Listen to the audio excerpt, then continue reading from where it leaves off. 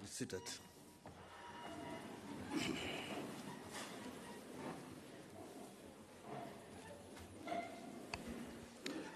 Honorable Dr. Peter Kachavivi, Speaker of the National Assembly, Honorable Deputy Minister of International Relations and Cooperation, Honorable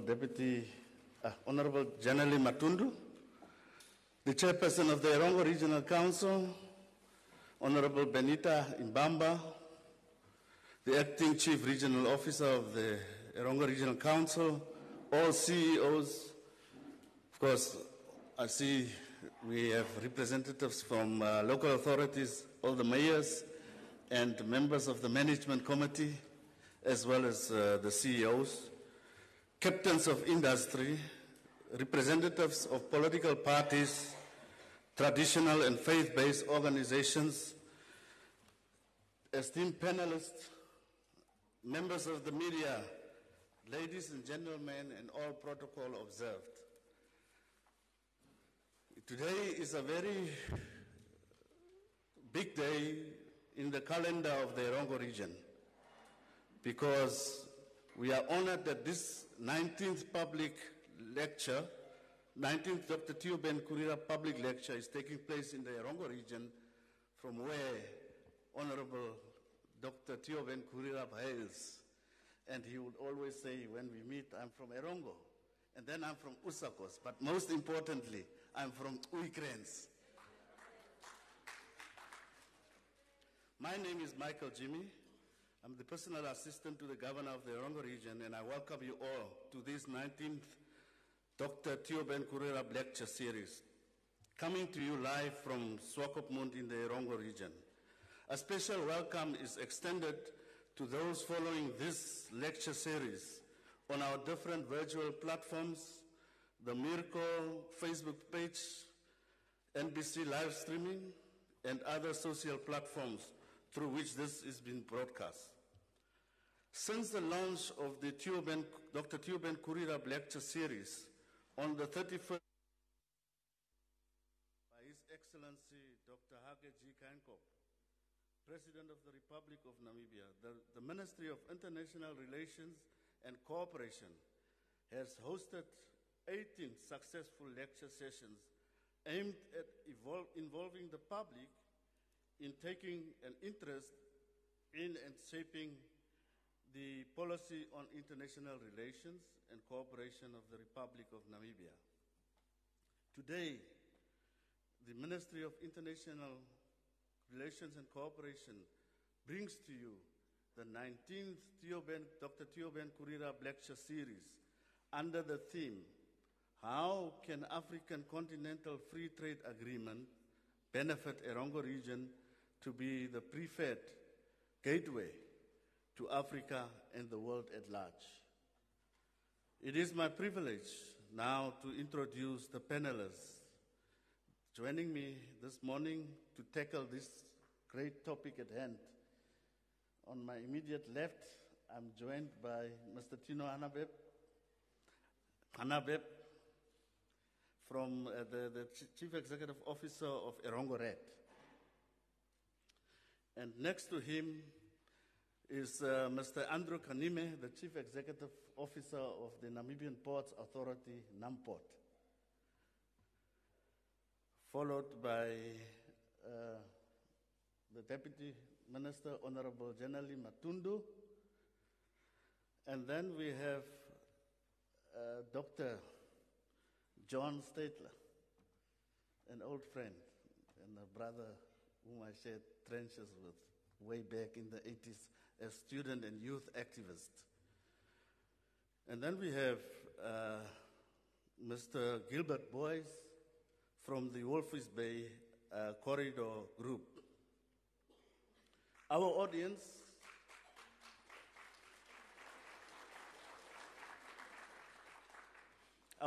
as well as members of the public are tuned live through the NBC, as I stated, Mirko Facebook page, and please feel welcome to participate in the comment session. I would now like to, before we start, allow me to acknowledge it's also a very special day for His Excellency, President of the Republic of Namibia, Dr. Hage Geingob. It is his birthday today. So we say happy birthday to His Excellency from the Erongo region. Thank you very much. I'm now honored to welcome Honorable Janelle Matundu, the Deputy Minister of International Relations and Cooperation, to deliver the opening remarks. Honorable.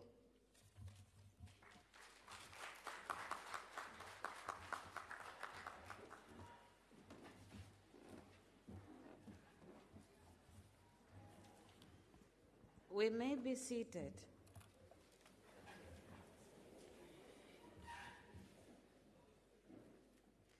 Honorable Peter Kachavivi, Speaker of the National Assembly, Director of Proceedings, allow me to stand on the protocols as established because I don't want to leave anybody out. A very good morning to you all. Very good morning to you all. I can see Swakop is not called as Venduk.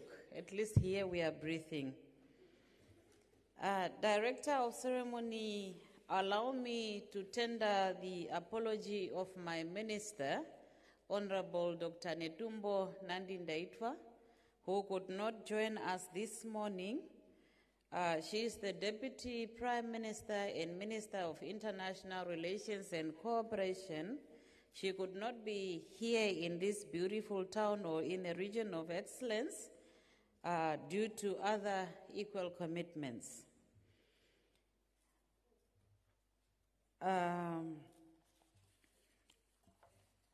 This morning, I am honored and privileged to deliver these opening remarks at the 19th Theo-Ben GURIRAB lecture series. Director of Ceremony, allow me time also to acknowledge the presence of our panelists, and for the interest of time, I do not want to repeat their names because they were just recently introduced and we know them. They are our own from this very great region or excellence, as I was being informed in the morning that great is Kunene and not Erongo. Erongo is a region of excellence. The 19th lecture series organized by the Ministry of International Relations and Cooperation under the theme, how can the African Continental Free Trade Agreement benefit the Erongo region to be the preferred gateway to Africa and the world at large? This theme will focus on the significant possibilities presented by the African Continental Free Trade Agreement for the Erongo region. The lecture will explore the transformative impact the African Continental Free Trade Agreement can have on this region, positioning it as a preferred gateway to Africa and the rest of the world. The groundbreaking of the African Continental Free Trade Agreement, which became operational on the 30th of May 2019, is the most extensive free trade agreement globally uniting the 54 African Union countries, including Namibia and 8 regional economic communities, which are now the RECs. Trading under this African Continental Free Trade Area officially commenced in January 2021. The objective of the Free Trade Agreement is to establish a unified market and a collective GDP for the entire continent, eradicate trade obstacles, and stimulate intra-African trade. It also aims to promote value-added production and trade across all service sectors in the African economy.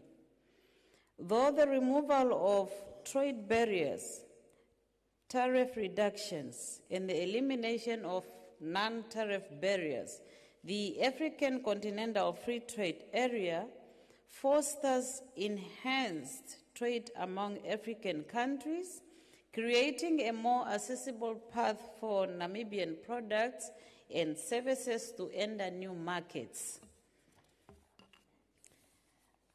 Director of Ceremonies, ladies and gentlemen, regarding the implementation of the agreement, member states are required to create a national and implementation plan for the establishment of the African Continental Free Trade Area, and this strategy serves as a comprehensive framework designed by each African Union member state to efficiently execute and take advantage of the opportunities offered by the African Continental Free Trade Area.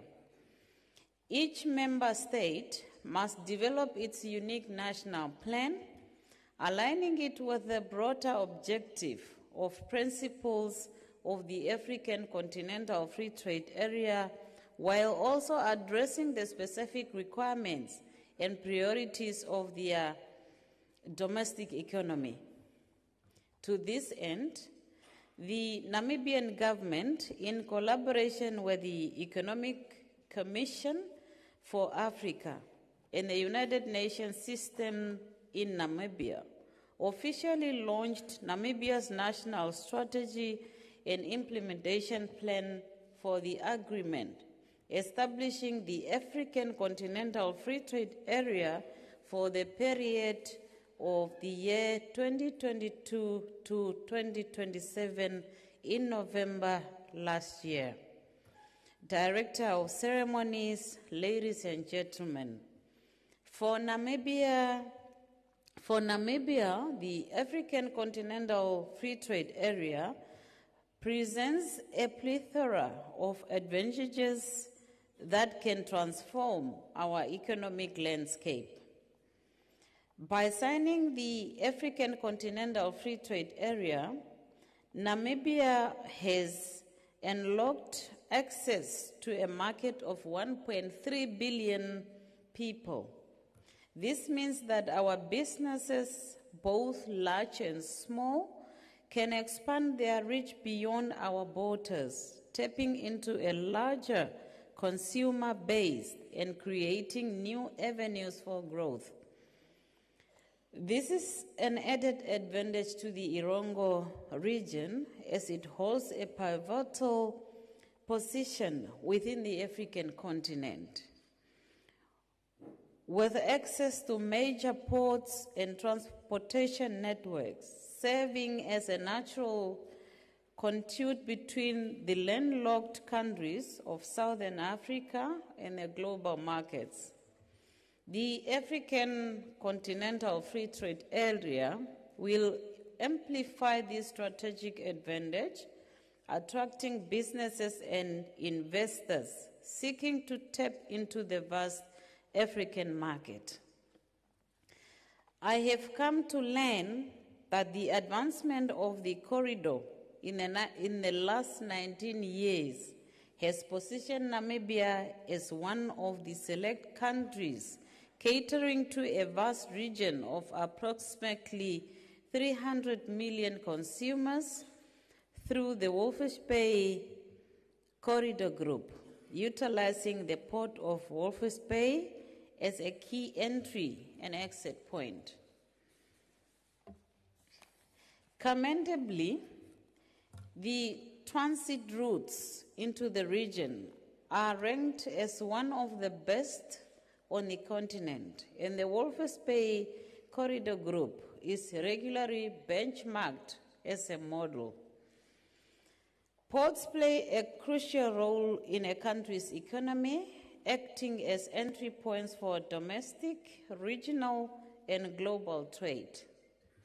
Additionally, our seaports have a substantial impact on local employment, generating jobs directly at the ports and in associated industries like trucking and logistics services. Directors of ceremonies, ladies and gentlemen, the container terminal at Walvis Bay has significantly improved Namibia's position in the regional maritime industries, particularly due to its increased handling capacity. This added capacity has the potential to attract larger volume of goods to Namibia and facilitate smoother trade within the region. Namibia's economy has traditionally depended heavily on limited sectors like mining and fishing. The African Continental Free Trade Agreement promotes economic diversification by facilitating trade in a wide range of goods and services.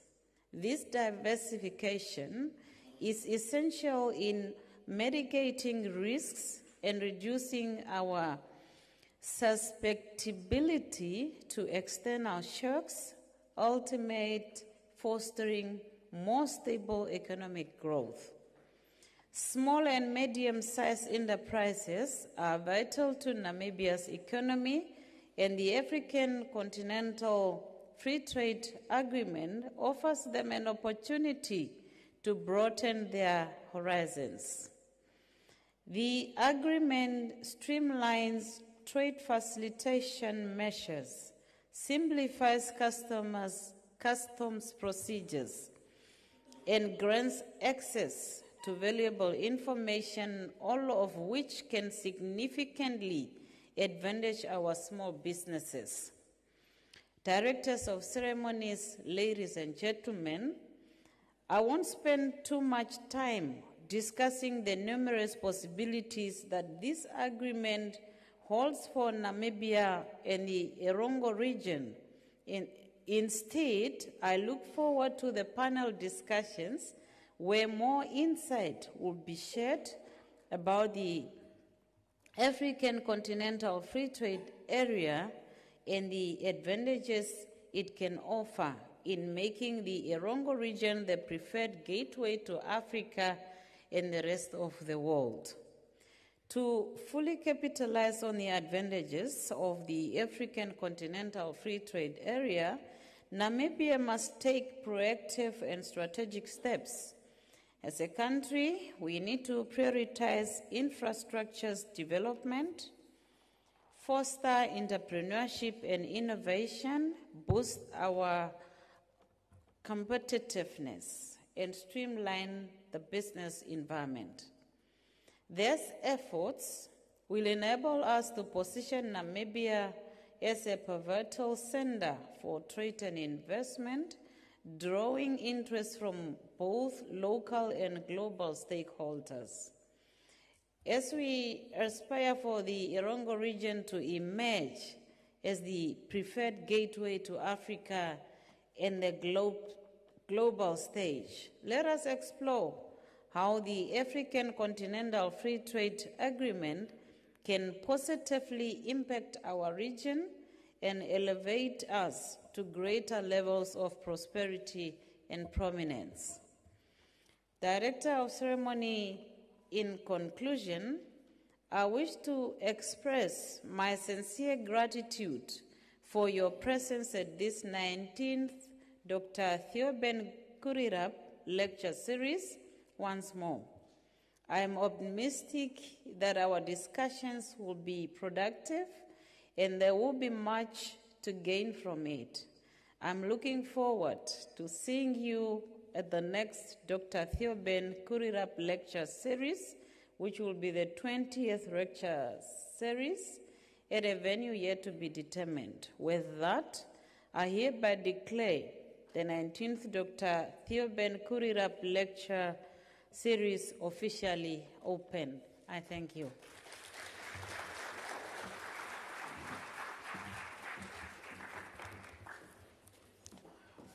Thank you very much, Honorable General Matundu, for the opening remarks in which you outlined what the Africa Free Trade Agreement is all about, Continental Free Trade Agreement is all about, and the immense opportunities it offers, as well as its importance to or relevance to the Erongo region, and the endless opportunities it offers for the SMEs and the other businesses in the region, and a bit of emphasis on what we can look out to, issues such as infrastructure development, streamlining our business environment, making sure that people don't wait long if they come here to register their businesses and all those kinds of things, the red tape. So thank you for that, laying the foundation.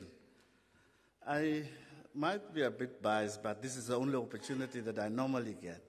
So I would like to introduce the speaker to the region of Erongo. Please, Honorable Speaker. That's Dr. Kachavivi. And why I say that is because he is the only qualified person amongst us here today who have worked and who have been in the trenches with Dr. Theo-BEN GURIRAB. They've shared so many memories together, and that's why we are deeply honored to have him in our presence, and also congratulate him on his recent conferment of a doctorate. Congratulations, Doctor. I would now call on each panelist to make a short statement before we go into the questions to the panelists. Mr. Tino Hanabe. Yeah, you can just sit there, it's fine. Oh, okay. Good morning. Good morning. Yeah. Speaker, Honorable Minister, Honorable Councillors, my colleagues, I think it is indeed a privilege and an honor to be part of this public lecture. And as the head of Erongo Red, I would like to say that Africa is suffering from energy poverty. Yet we have massive amount of resources. And we always say water is life, education is the greatest enabler, but electricity is the greatest catalyst. It enables everything. And through addressing electricity access or energy access, we would be able to foster and enable agriculture. We will enable and reduce poverty and industrialization. And I believe that electricity access is not negotiable for every leader. If you are a leader, you can't negotiate access to electricity. If you look at Namibia, our national average for electrification is 56, but for Erongo region it's a bit higher, more than 70%. We have about 45,000 clients of which 11,000 are subsidized.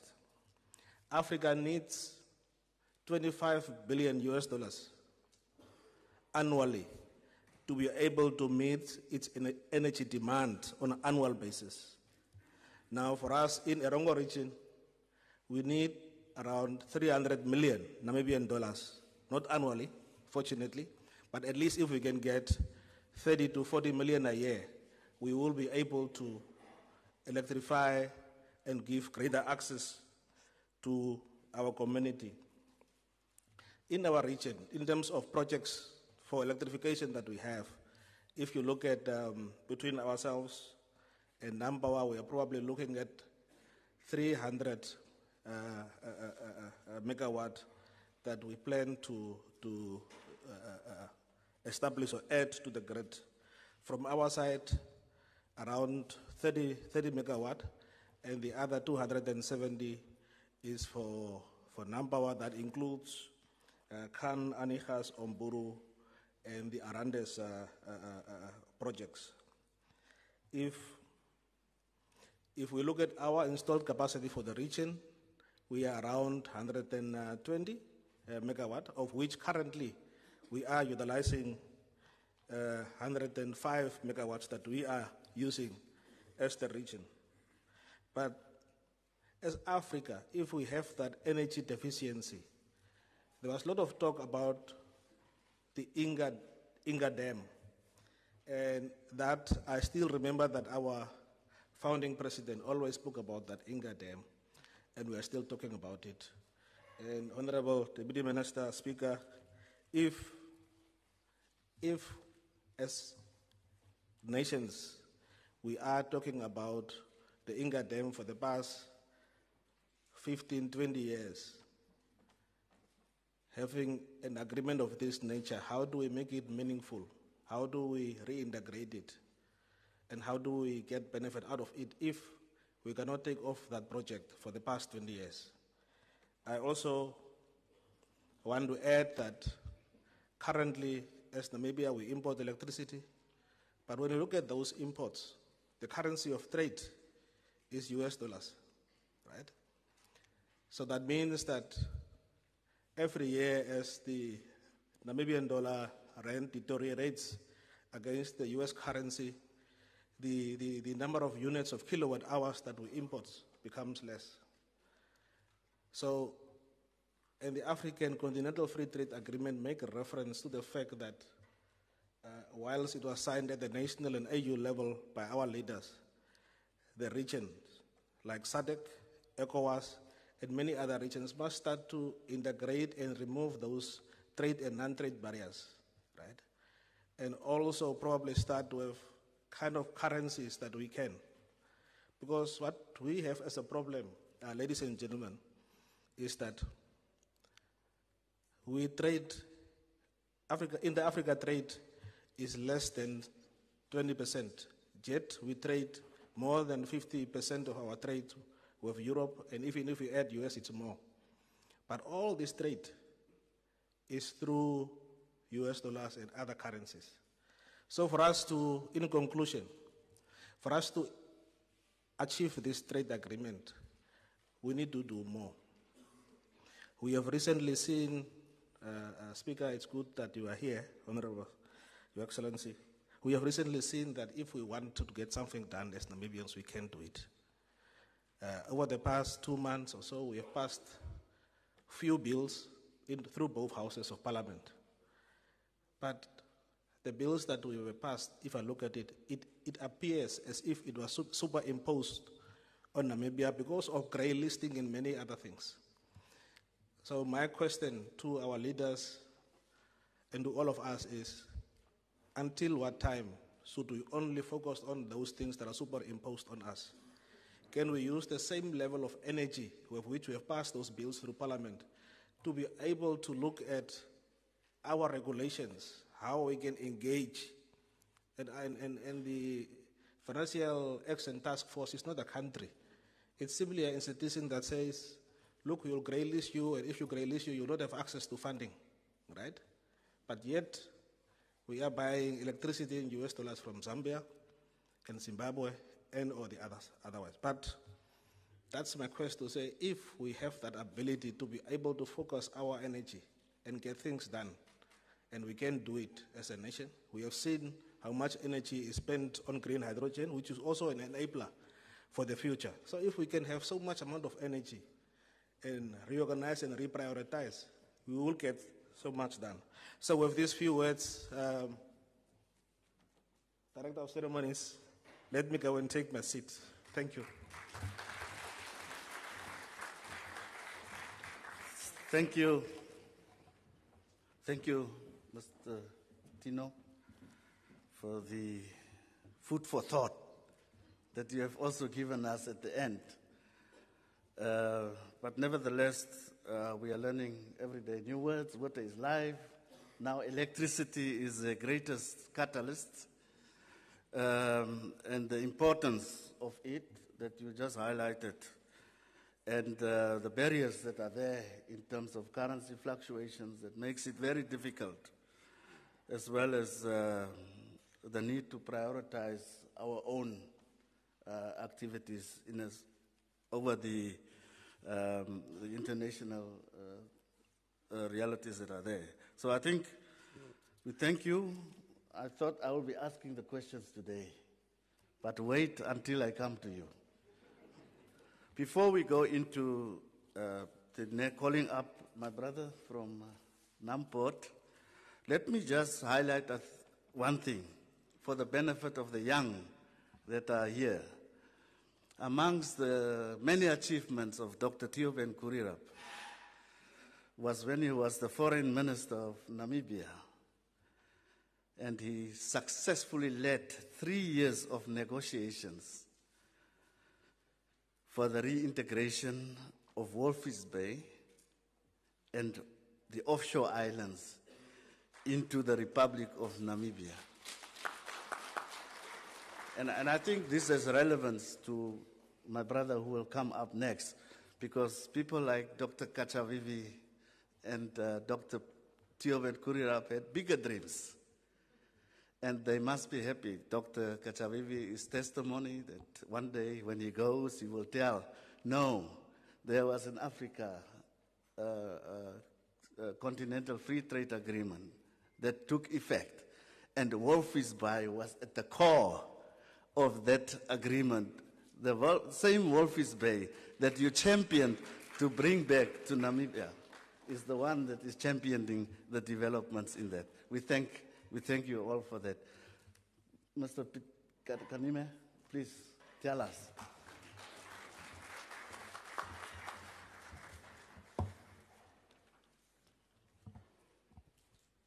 Honorable Peter Kachavivi, Speaker of the National Assembly, actually my boss from the University of Namibia those years, I hope you remember.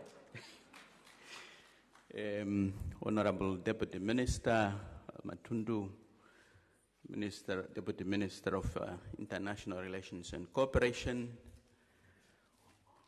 Honorable Councillors, Captains of Industry present, members of the media, a very, very good morning to you all. I am truly, truly honored and humbled to be one of the speakers and panelists today on this August occasion of the 19th session of the Dr. Theo-Ben GURIRAB lecture.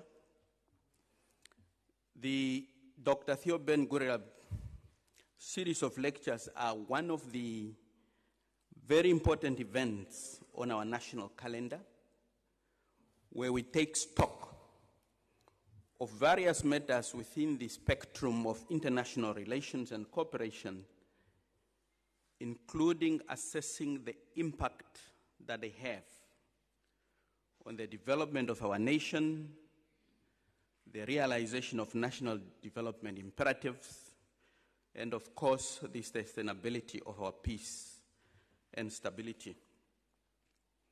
Graciously, this year we are hosting this year's lecture in Swakopmund under the theme, how can the African Continental Free Trade Agreement benefit the Erongo region to be the preferred gateway to Africa and the world at large?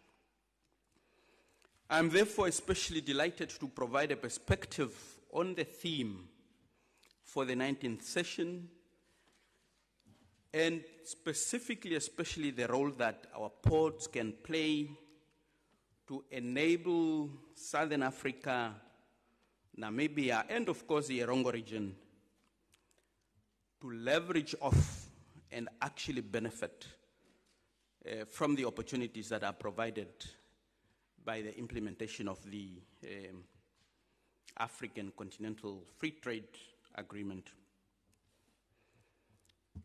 Africa has over the years predominantly traded with the outside world to its detriment, and in fact to the detriment of its own growing population. Recent estimates have put intra-Africa trade at as low as 15%, and that is definitely not sustainable, as it actually means the lion's share of trade is actually with the outside world and not with ourselves as a continent. And this has of course been on the back of red tape, tariff barriers, and of course other non-tariff barriers. Just to give you a perspective specifically on the intra-continental shipping front, this has actually also been aggravated by very high shipping rates.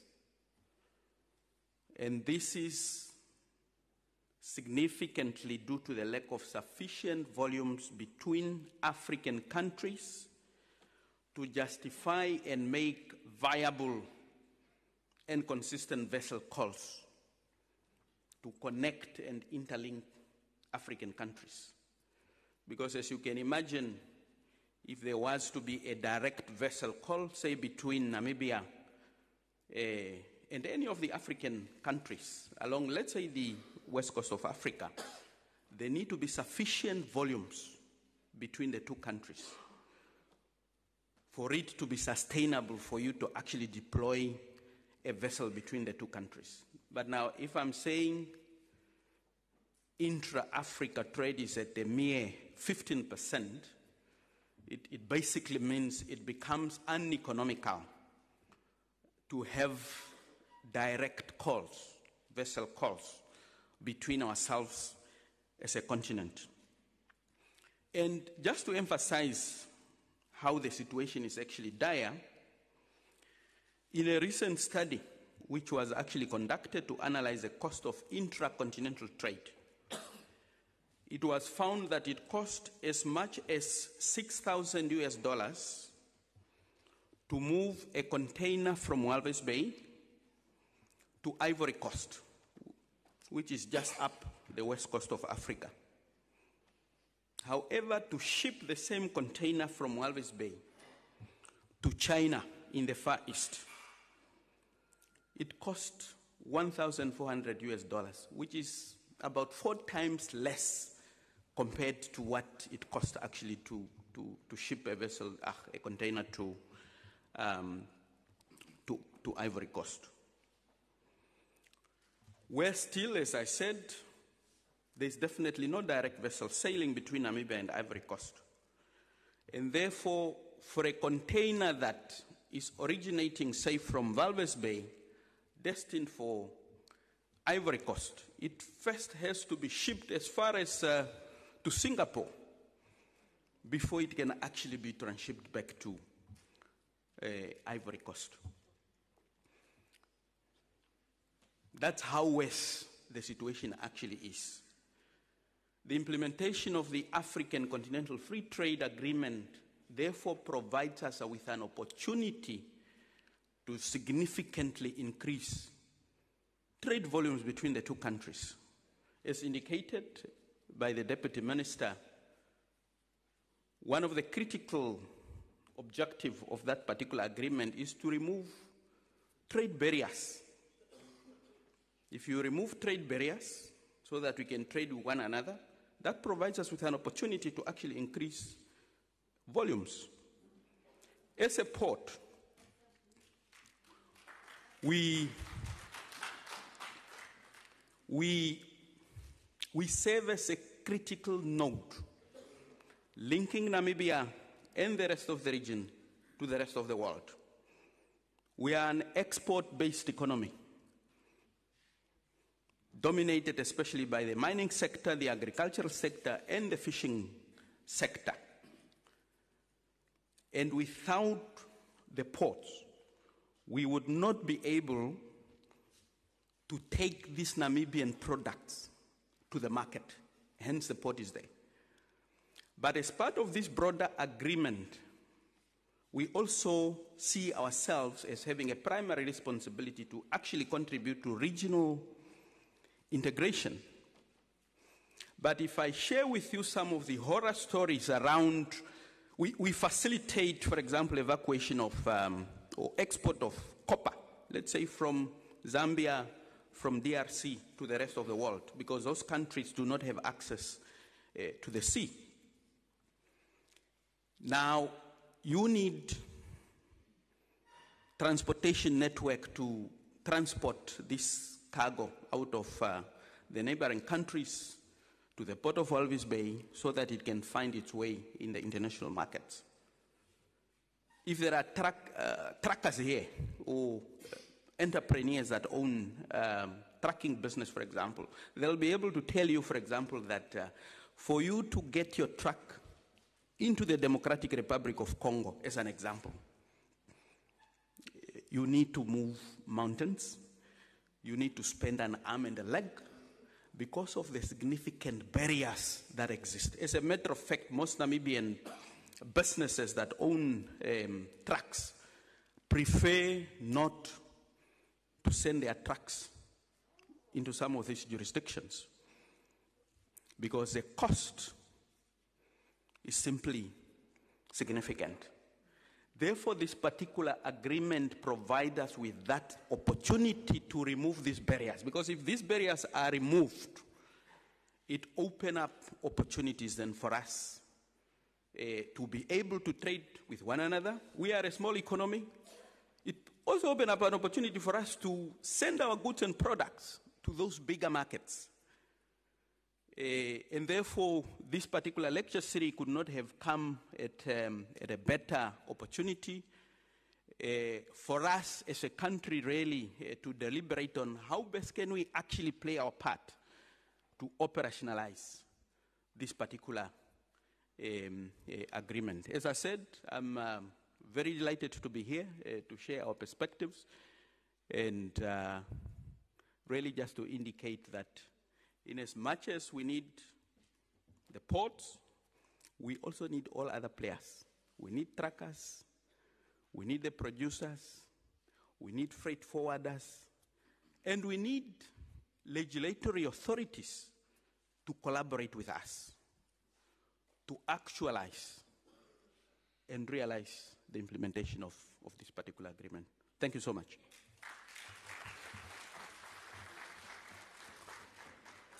Thank you, Mr. Andrew Kanime, for your input on the realities faced by the maritime industry in the country, as well as the various barriers that are there that makes it difficult for some of these things to happen. I am very happy that you also mentioned that in order for us to move forward, some of these barriers have to be removed. But one of the fundamental things that you have mentioned is that how best can we play our part to make sure that we realize the African Continental Free Trade Agreement as a region, as a local authority, as a business, as a community member out there. Maybe from Ukraine, we don't know. So, thank you very much for that input, and I think the inputs were very valuable.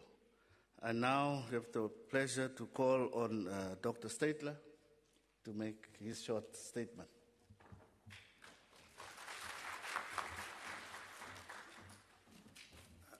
Thank you, Michael. And you forgot to tell the audience that when we were in the trenches, we were young and very thin.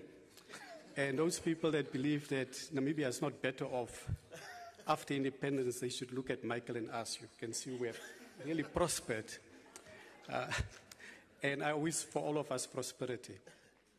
I was actually surprised today to learn that we speak now of the excellent Erongo. The last time I was here with President at a town hall meeting, it was called the mighty Erongo. So I don't know when that change happened, but I also like excellence. Maybe we should say the mighty excellent Erongo region. Now, prior to independence, thousands of Namibians went abroad to fight for the liberation from outside. And there were also 3 young boys that went, and they ended up in the US. And they became very close friends. Honorable Speaker will know already who they are. They actually were called the trio. And the trio was Dr. Theo-BEN GURIRAB, Idipo Amatenia, and Haki Kainkop. And therefore, it's kind of befitting that today, on the birthday of one of the trios, that Dr. Theo-BEN GURIRAB lecture series take place here in the mighty Erongo region. And I would like to congratulate the Ministry of International Relations for keeping the series alive. This is already the 19th one. Now, I recall when the first one came and the idea was mooted that it should be on a quarterly basis. I was one of the people, Honorable Minister, that was skeptical. I said, you won't have enough content to keep it alive. Why don't you have an annual public lecture? Because to have it on a quarterly basis, it demands a lot of commitment, and therefore applaud to the Ministry of International Relations for already having organized the 19th one. So where we are, to put in context, the idea of a free trade area, it didn't start 5 years ago or even 10 years ago. In fact, the founding fathers of the African continent, they had foresight where they started to dream of what we call a common market, the Africa Union. The idea is that Africa Union should be a common market. And I will later kind of explain the difference between a free trade area and a common market. Because this is eventually where we should be targeting, to have a common market in Africa. Just like the United States of America, it's a common market. So the difference between a free trade area and a common market is that a common market is a deeper form of integration. And it's only when you have a common market that we will really see that intra-trade flourish.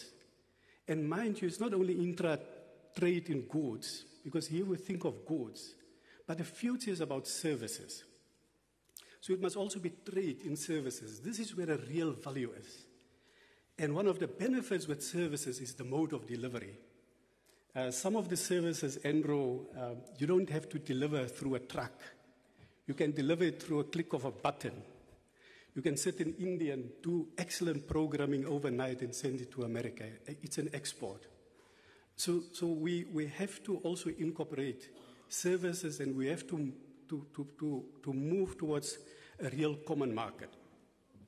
So, but for now, we should at least celebrate the fact that we have concluded the Africa Free Trade Agreement, Africa Continental Free Trade Agreement.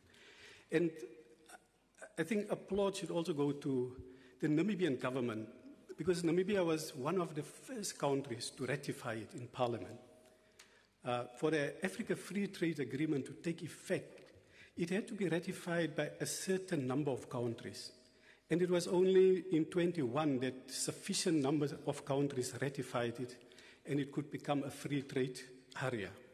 There are still some member countries that have not ratify the free trade area, and we should call upon those countries to also ratify the free trade area. Because maybe the markets, the goods that we can export, are exactly in those countries that are not part of the free trade area yet, because they have not ratified the free trade agreement. Why is trade so important? Trade is important. If you look in history, the time where there was most prosperity on an interval basis is where countries have gone for trade liberalization. When China, for example, joined the World Trade Organization, it really changed the game, and it contributed to a lot of prosperity, not only for China, but also globally. And therefore, it's important for us to celebrate the concept of the Africa Free Trade Area. And we should really applaud our leaders that have moved quickly on doing it.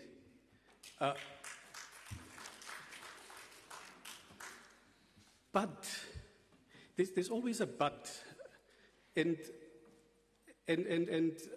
part of my but is to give now suggestions on how the Erongo region can benefit from the Africa Continental Free Trade Agreement. So one of the buts is that we have to learn from previous cases. And we have to learn locally, but also internationally. So if you look at locally, you know that in 2008, SADC countries came together and they signed the SADC Trade Protocol. And SADC has been having a free trade area for almost 15 years now. So we should look at why is it then, Andrew and Tino cited the low levels of intra-Africa trade. But even just at SADC, there's a low level of intra-SADC trade. It's more or less the same percentage. It's about 15-20%. So why after 15 years, though 15 years of free trade experience, just in our sub-region, why after 15 years are we not seeing that benefit of intra-SADC trade, which will then lead to prosperity, to growth and prosperity? Why is it that we still see skewed trade? Let's even go a level lower from SADC to SACU. So SACU is a deeper form of integration than SADC, economic integration, because there we have really free movement of goods. And there's also some issue in the CMA, there's also currency that's moving freely. But what we see is that Namibia has a massive trade deficit with South Africa, and it's not reducing. And all of the other SADC countries have a massive trade deficit with South Africa, and it's not reducing. So here is one of the key things that SADC has learned, and that we should also replicate at a continental level, is that the other side of a coin, if trade is one side of a coin, then the other side of the coin is industrialization. So you need simultaneously to have, with a trade policy, you must have an industrial policy. So our industrial policy has I think it has expired, and it has not been reviewed and renewed for years now. I think here my advice would be to the Namibian authorities, to the government, is really to speed up the development of our industrial policy. Because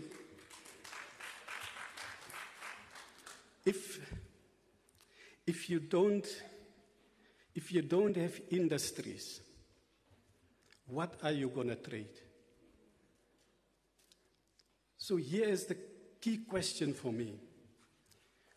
When we have free trade, we see countries. I see Egypt, I see Kenya, I see Nigeria, I see Namibia. And here we want to go to a level even lower, to the Erongo region. Is it a region that should be the best? Is it a country that should be the best? I can formulate it differently when it comes to competitiveness. Honorable Minister spoke of competitiveness. And many people say Namibia is not competitive. But is it Namibia that's competing with Kenya, for example, or with the South Africans? If you think of it differently, it's actually enterprises that compete with enterprises somewhere else. It's a Namibian company that will compete with a company that sits somewhere else in the world. And it's the Namibian company that must be competitive and that must be able to move the product to whether it's in Africa or the rest of the world. And so we have to look at what we can do to strengthen our enterprises so that our enterprises are able to export, whether it's within Africa or whether it's in the rest of the world. And we have to change our mindset. So one of the things, if you look at it's the Africa Continental Free Trade Area is actually the last one in the world currently. If you look at the example of ASEAN, the Asian Free Trade Area, and you have NAFTA, beautiful examples we can look at. So when ASEAN came, so what the Chinese, for example, did to boost their export potential, they did not reinvent the wheel. They actually partnered. They partnered even with American companies, and they took Chinese products everywhere in the world, first in Asia. And later, the Vietnamese are partnering with the Chinese, and they take product. So here we have to be open-minded, and we have to say that if we want to benefit from the Africa Free Trade Area, we should change our mindsets and partner with companies that can come and locate in the Erongo region, for example, and then move the product from the Erongo region. And we have now an abundance of opportunities where we can, I see three good things in the Erongo region that you should use to position the Erongo region. One is about 2011 census. I still recall I was the statistician general. I looked at the census figures, and I made a presentation on migration, because there's also migration between regions. And I told one audience that the Erongo region for me is like the United States of America. The Erongo region is like the United States of America. And they asked me, why do you say that? And the reason I say it is because the United States of America, there are some people, they think it belongs to them. But everybody except the native Indians, they came to the United States of America. So now, if you look at the Erongo region, and the data supports it, it shows that if we can do an exercise now, and let's just ask, whose parents were originally born here, or grandparents, and who just came very recently? I think many hands will go up. They say only about 25% of the Erongo inhabitants are originally from Erongo. Their parents, great-parents were here, and they were born here, and they grew up here. But the majority are coming to the Erongo region. And they come from everywhere. They come from the south, they come from the north, they come from the east, they come from the west. So that makes a nice mix of people in the Erongo region. So where you have immigration, so there are a lot of immigrants here. America is built by immigrants. So Erongo has also a lot of immigrants. So make use of the immigrants. They are Namibians. I'm just trying to make a point. But that's the beauty, that the diversity is here. So that's number one. Number two, where I see Erongo has huge potential, is that if you can stand here where I'm standing, you see young people. And I see some of them in blue overalls. It means they will become artisans. So countries are built not by doctors like myself that are theorists. If a light bulb goes up now, they wouldn't call Dr. Statler. I will call one of those artisans. Or we wouldn't call Professor Peter to come and change it. So a lot of young people, skilled people. Erongo has also a lot of resources. Erongo, one of the resources that has become now exceedingly important is the resource of the sun and water. And this here, the Erongo region. We speak of green hydrogen that will transform how Namibia will look like. And the big discussion is when people look at a proposed values for a hydrogen, everybody looks, and I hope they're not people from Karas, they look at the Karas region. But it's also the Erongo Valley. And guess what? Of the 4 pilot projects in green hydrogen, the one that's making the fastest progress currently is at Daures in the Erongo region. It's not in the Karas region. And so the Erongo Hydrogen Valley has tremendous potential. And you have to see how you can do that. Daures Valley, Daures village, and it's from a village level. You know, when you have economic development that doesn't come from the top, but from the village, not even from the constituency, but from the village. Imagine the prosperity that you can create. So Daures Valley tells me that even before they've produced green ammonia, the people in Africa, Zimbabwe, already wants green ammonia. Because one of the great opportunities in Africa, Tino cited electricity, but one of the great opportunities in Africa is agriculture. African population is growing, it's hungry, it needs food. But to grow food, you need fertilizer. And these fertilizers can come right here from the Erongo region. But you have to go and look for partners. Erongo region is also, in a way, maybe you guys don't look at it like that, but the way I look at it, I see governments since the 4th NDP has started to prioritize the Erongo region. Because it was during the 4th NDP that government has decided to come up with priority sectors. And one of it was to say Namibia should become a logistics nation. And the logistics nation starts right here in Erongo. And therefore, if you look at all the significant capital projects that have been implemented, it was actually here at the Erongo region. Because the government has already said Namibia should be the gateway. But where does that gateway start? If you have a gateway, imagine you have a gateway and there's a portal, then the portal of the gateway is the Erongo region. And so you have all these nice things that are happening for you within the Erongo region that you should benefit, that you should use to leverage, to access this Africa continental free trade area. At a policy level, I also want, and it's a pity the Ministry of Trade and Industry is not here, that we need to look not only at the free trade agreement, but we need to look at a concept that we call trade facilitation. And my brother Andrew talked about it. He talked about the bottlenecks in transport. It's not just roads that's difficult, but it is imagine if you have to move a good from here to Kenya. Imagine the number of customs procedures that you have to go through.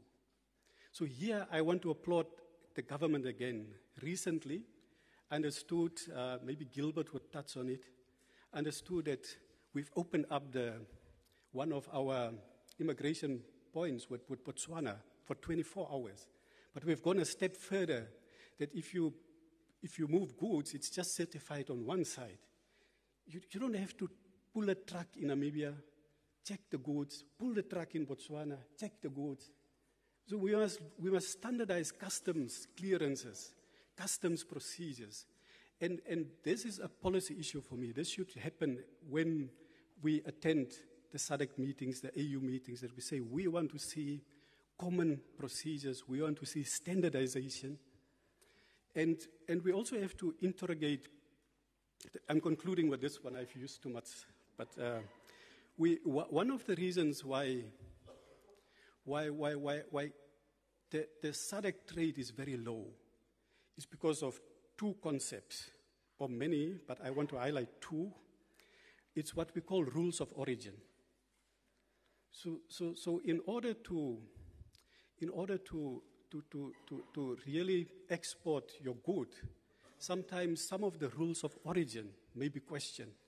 And they say this rule of origin there's not sufficient transformation that took place. So we have to look at the rules of origin. I don't know if there are issues with this one, but with SADC it was.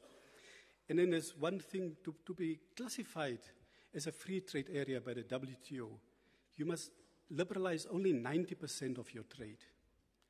So what happens often is that 10% that's not liberalized is actually where the opportunity is to trade. Because countries come up then with their defensive list. We will say our defensive list is beer. My goodness.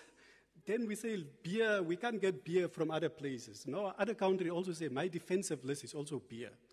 Because maybe in East Africa they also drink beer.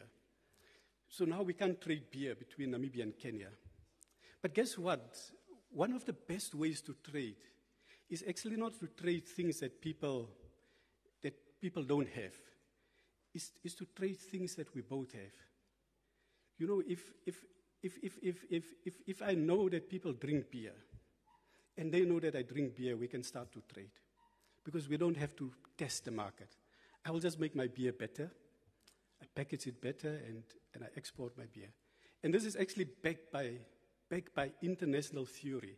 The professor that won a Nobel Prize on why countries that have the same products can trade is Professor Friedman.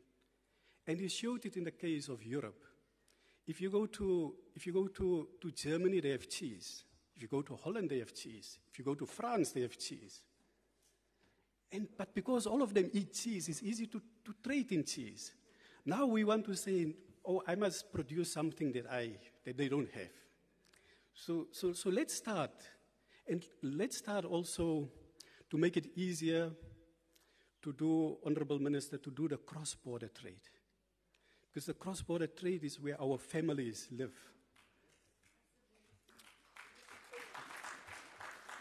And finally, I'm now sounding like a pastor, finally.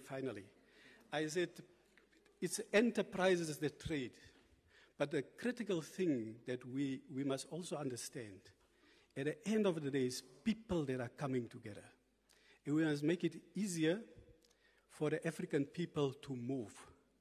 I applaud here again the government that has now extended a number of countries where they can get a visa upon arrival. But we must promote that movement of people, because it's when I meet a colleague from Zimbabwe, I say, wow, what are you guys doing? Can't we do business? Yes, we do business. So there are a lot of opportunities for the Erongo region and also for Namibia. Thank you. I've overextended my stay, Michael, but since the other three colleagues are from the Erongo region, and it's only Deputy Minister and I, we are not from here, so I think we should get more time.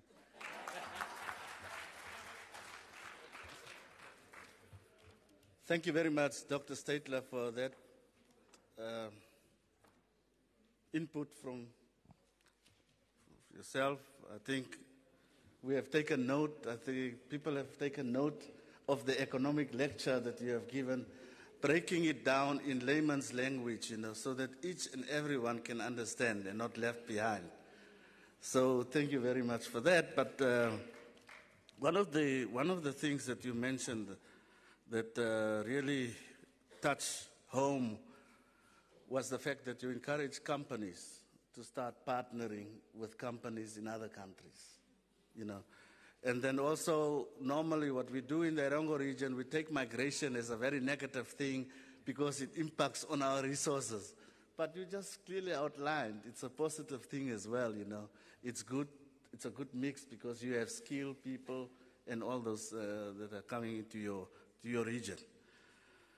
The young people of Erongo, Yes, we have many young people in the region. They are the majority, as well as the fact that we have ample resources of sun and water that we need to utilize and take advantage of. Case in point, the Green Hydrogen Valley in the Daures constituency. We need really people. Let's go there. Let's see. Let's learn. You know, it is within our region. The fact that the logistics hub, it starts here in Erongo region, not in other places, but here in Erongo region. Of course, there are other issues that we also raised, more high-level economic issues such as the rules of origin, as well as the issues of trade liberalization, you know. So those are the things that we need to look at. But more importantly, let this discussion not end here. Let us as a region from here sit down and unpack these things and take it on if we will really want to make this trade agreement works for us. Without wasting time, I now would like to call on the last panelist to make his few remarks. Thank you very much.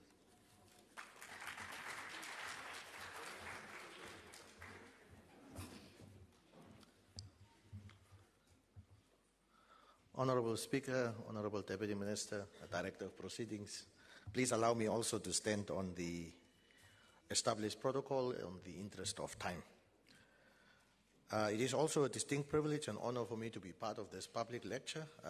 Director of Proceedings, also allow me to extend our sincere apologies on behalf of Mr. Mbahupu Hippie Shivikwa, the CEO of the Walvis Bay Corridor Group, who unfortunately couldn't attend this event since he's on official mission in one of our neighboring countries. Now, Honorable Speaker, before I start with my talk, Honorable Deputy Minister and Director of Proceedings, I can assure you that if I had the chance to speak before Mr. Emmanuel Hanabeb, I might have also argued that transport and logistics is actually the catalyst for other sectors of the economy, but today I will allow the energy sector to take the limelight. Now, upon Namibia's independence, we were relatively isolated as a country from the rest of the SADC region, and there is a historical context to that narrative. However, shortly after our independence, our government took concerted efforts, and they essentially invested in the road infrastructure to close the missing links to Botswana, to Zambia, and also to Angola. Because at the time of independence, we essentially only had physical links to South Africa. We have seen also the establishment of the Walvis Bay corridors, which is essentially a transport network of 4 transport corridors that extends and links the port of Walvis Bay with our landlocked neighbors like Botswana, Zambia, DRC, and so on. And in 2012, the Namibian government introduced the Logistics Hub Master Plan with the launch of NDP4, which is essentially Namibia's strategic and new game plan in terms of how best we want to transform and diversify our economy through value-added industrialization. So the master plan really hinges on the implementation of various NDPs, starting with NDP4, NDP5, and in future, NDP6. Now, in terms of trade facilitation, which Dr. Stadler spoke about, there's quite a number of things to be considered, because in international trade, cross-border facilitation is really the central point of corridor development. So if we look, for instance, at our borders, most of our borders, in fact, all our borders were established before independence. So in terms of its configuration, in terms of its layout and the structure of our borders, they are not really designed to handle the kind of volumes that we are seeing today. So they are completely inadequate in terms of design, configuration, and setup to respond to the demands that are coming from our neighboring countries and the kind of volumes that we've seen channeled through our ports. And for that reason, there is need for the establishment of what they call one-stop border posts, where you see a single facility either in one country serving both nations, or you have what they call a stranded facility that is spanned across the two neighboring countries. So we have taken note, especially in the confines of the Logistics Hub Master Plan, which I'm sure the speaker is also very well aware of, because this project is supported at cabinet level, and we periodically report on the progress of this report, of this master plan, to our steering committee and also to the different cabinet committees. So if we look at our border infrastructure, one of the key elements is really 24-hour border operations. And we must applaud our government for recently pioneering the launch of 24-hour border operations at Trans-Kalahari, which is often referred to as Beitopos, and Botswana. Now, before the 24-hour operations, I was there in March, and we saw a significant number of trucks piled up in the no man's land area, or what you call the buffer zone, which is not the ideal kind of scenario that you would want to see. And then I was fortunate again last 2 weeks ago, after returning from Botswana. That is now after the installation and launching of the 24-hour border operations, and there were virtually no trucks in the 24-hour, in that buffer zone. So you can tell from these kind of developments that it really eases trade, it facilitates seamless movement, border crossings, and so on. If I have to take you to, for instance, to Kazumbaleza, now both Mr. Hanabeb and Mr. Kanime were fortunate to visit that border. That is the border between Zambia and DRC. At that border, we have a line of trucks for 70 to 80 kilometers. Imagine trucks all the way from Windhoek to Okahandja in one straight line and with no way to pass. That is the magnitude of trade that we see. And when your border infrastructure is not designed, and your equipment, your facilities, and those kind of things are not geared to handle the volume of trade, then you end up with that kind of scenario. Now, we have, as part of the corridor development, we've signed agreements, and again, I must applaud our government.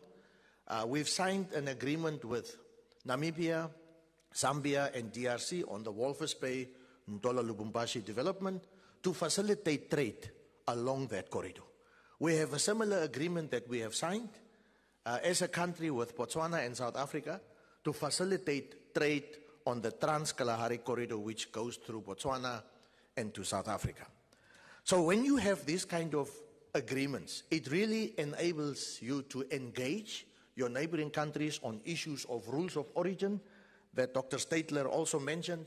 It allows you to engage your neighbors in terms of common infrastructure that can facilitate trade, whether it is roads, whether it is rail, and there are discussions between our neighboring countries and Namibia in terms of the Trans-Zambezi Railway development, the Trans-Kalahari Railway development between Namibia and Botswana, which will eventually relieve the pressure on our road.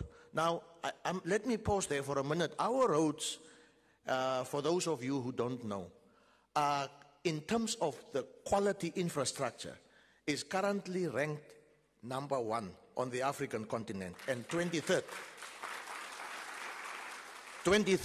globally. So we are ahead of countries like South Africa, Botswana, Rwanda, and many others. And our roads are effectively compared with roads in Spain, Canada, and those kind of first world countries.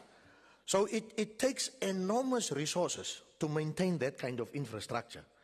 But if we allow the inefficiency in one mode of transport, like the railway infrastructure, that will completely negate all the gains that we have made in terms of our road infrastructure. So we, as a government and as state-owned enterprises and private sector, we continuously have to strike a healthy balance in terms of those different modes of transport. And when you have a port like Walvis Bay, which is one of our flagship ports, And it is really geared that in the foreseeable future, there will be significant amount of volumes coming through our port. In fact, we are working with experts from Japan who are predicting that in 5 years' time, we may see a 3-fold increase of trucks on our roads if we don't continue to invest in our railway infrastructure. So when we look at the Logistics Hub Master Plan, we are obviously also taking cognizance of key enablers and strategic or critical success factors, if I can put it like that, where we are also looking at aspects of incentives for bonded warehouses, for 24-hour border operations, and also embracing ICT, where you are now looking at digitalizing your operations at the borders, digitalizing your operations at your way bridges, and so on. And of course, also at the port. So taking cognizance of this, and before I take my seat, now, by the way, the Walvis Bay Corridor Group, contrary to what some believe, is actually not based in the Erongo region. Our office is in Windhoek. So for that reason, I do echo the sentiments of Dr. Statler that I should probably also ask for some additional allowance. But I'll be done in a few minutes. Briefly on the Africa Continental Free Trade Agreement. In the context of international trade and at the backdrop of the Africa Union Agenda 2063, which is basically Africa's strategic blueprint and master plan for transforming the Africa into a global powerhouse of the future, especially in terms of the Africa we want. We have, and obviously, following the signing of the Africa Continental Free Trade Area, that, in our view, really sets the stage for small and open economies like Namibia and Botswana and others to have access to a larger market. And as of today, it is estimated that the African population is at 1.4 billion. That is the market that we access as a small economy like Namibia. And when you have pioneering and emerging industries like the green hydrogen, as well as oil and gas, which, if well developed and structured, really would be significant game changers to diversify Namibia's economic landscape and also generate economic spin-offs. In conclusion, let me latch on to the comments from Dr. Statler and say that in terms of the green hydrogen landscape, 3 of the major green hydrogen projects are located in the Erongo region. Imagine if these projects are well structured, well developed, incentivized, with clear outlines in terms of downstream beneficiation for SME participation in terms of the backward and forward linkages. Imagine what that would do to our communities, to our societies, and so on. So I'm just really applauding our government for supporting these kind of initiatives that will stimulate economic activities for other sectors of the economy. And of course, if you look at Erongo region with the port and the transport corridors, is really well positioned to be the gateway in terms of facilitating this kind of trade. So with that, I so submit. Thank you. Thank you very much, Mr. Boyce, for the input. I think now we have heard it all from all the presenters. I think Mr. Boyce basically emphasized the importance that our infrastructural designs should respond to the needs that are on the ground. And the fact that the government has done a lot to really ensure that we have adequate facilities to do trade and to have cross-border movements. I think the initiatives such as the recently opened 24-hour border operations is one such that he mentioned. But and something that has also come out from all the panelists, is, most of them, is the digitalization aspect. I think in terms of the fourth industrial revolution, I think those are key things that we really need to concentrate on. And once again, emphasis is on the green hydrogen project. 3 in the Erongo region. And you know what that could mean for the Erongo region? Employment creation, yes, and all the other benefits that comes from it. So we just heard now from the panelists, and as they were speaking, I could also hear, and I know you picked up as well, the opportunities for the Erongo region. So I would not go into that and go straight into the straight questions. And unfortunately, I must start with the Honorable Deputy Minister. What are the envisaged opportunities, what efforts has the government put in place to raise awareness about the African Free Trade Continental Agreement? You may sit where you are. You don't need to come here. Thank you very much, Master Moderator.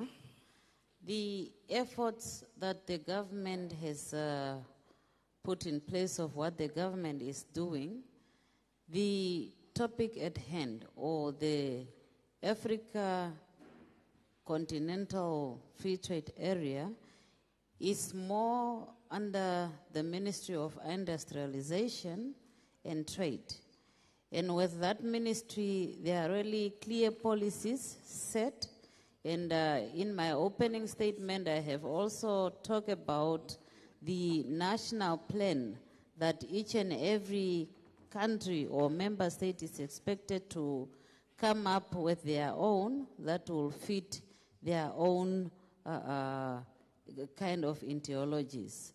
So really, the measures are there and visible. And again, this part of the lecture series that we are sitting here today is also part and parcel of raising awareness to inform the communities. That's why you are seeing us now bringing it in this form, going to region by region with topics. Different topics depends on what we have picked. But the fact that we are here today talking about the Africa Continental Free Trade Area is part and parcel of raising the awareness or letting the community know of what is happening around the country. Thank you very much. Thank you, Honorable. I will not play a devil's advocate role today and not follow up with a question, but instead I will go and pose a question to Dr. John Statler. Of course, for the benefit of doubt, I didn't want to say where he is now. He will tell us himself at an appropriate time. Dr. Statler, what are the current trade barriers in the existing legislative framework, and how should Namibia go around with eliminating them?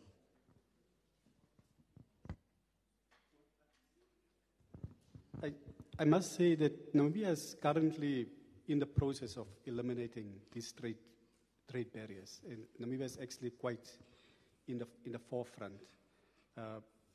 If you look at where we are starting from, we start from SACCO, which is the oldest customs union, and there are frequent consultations.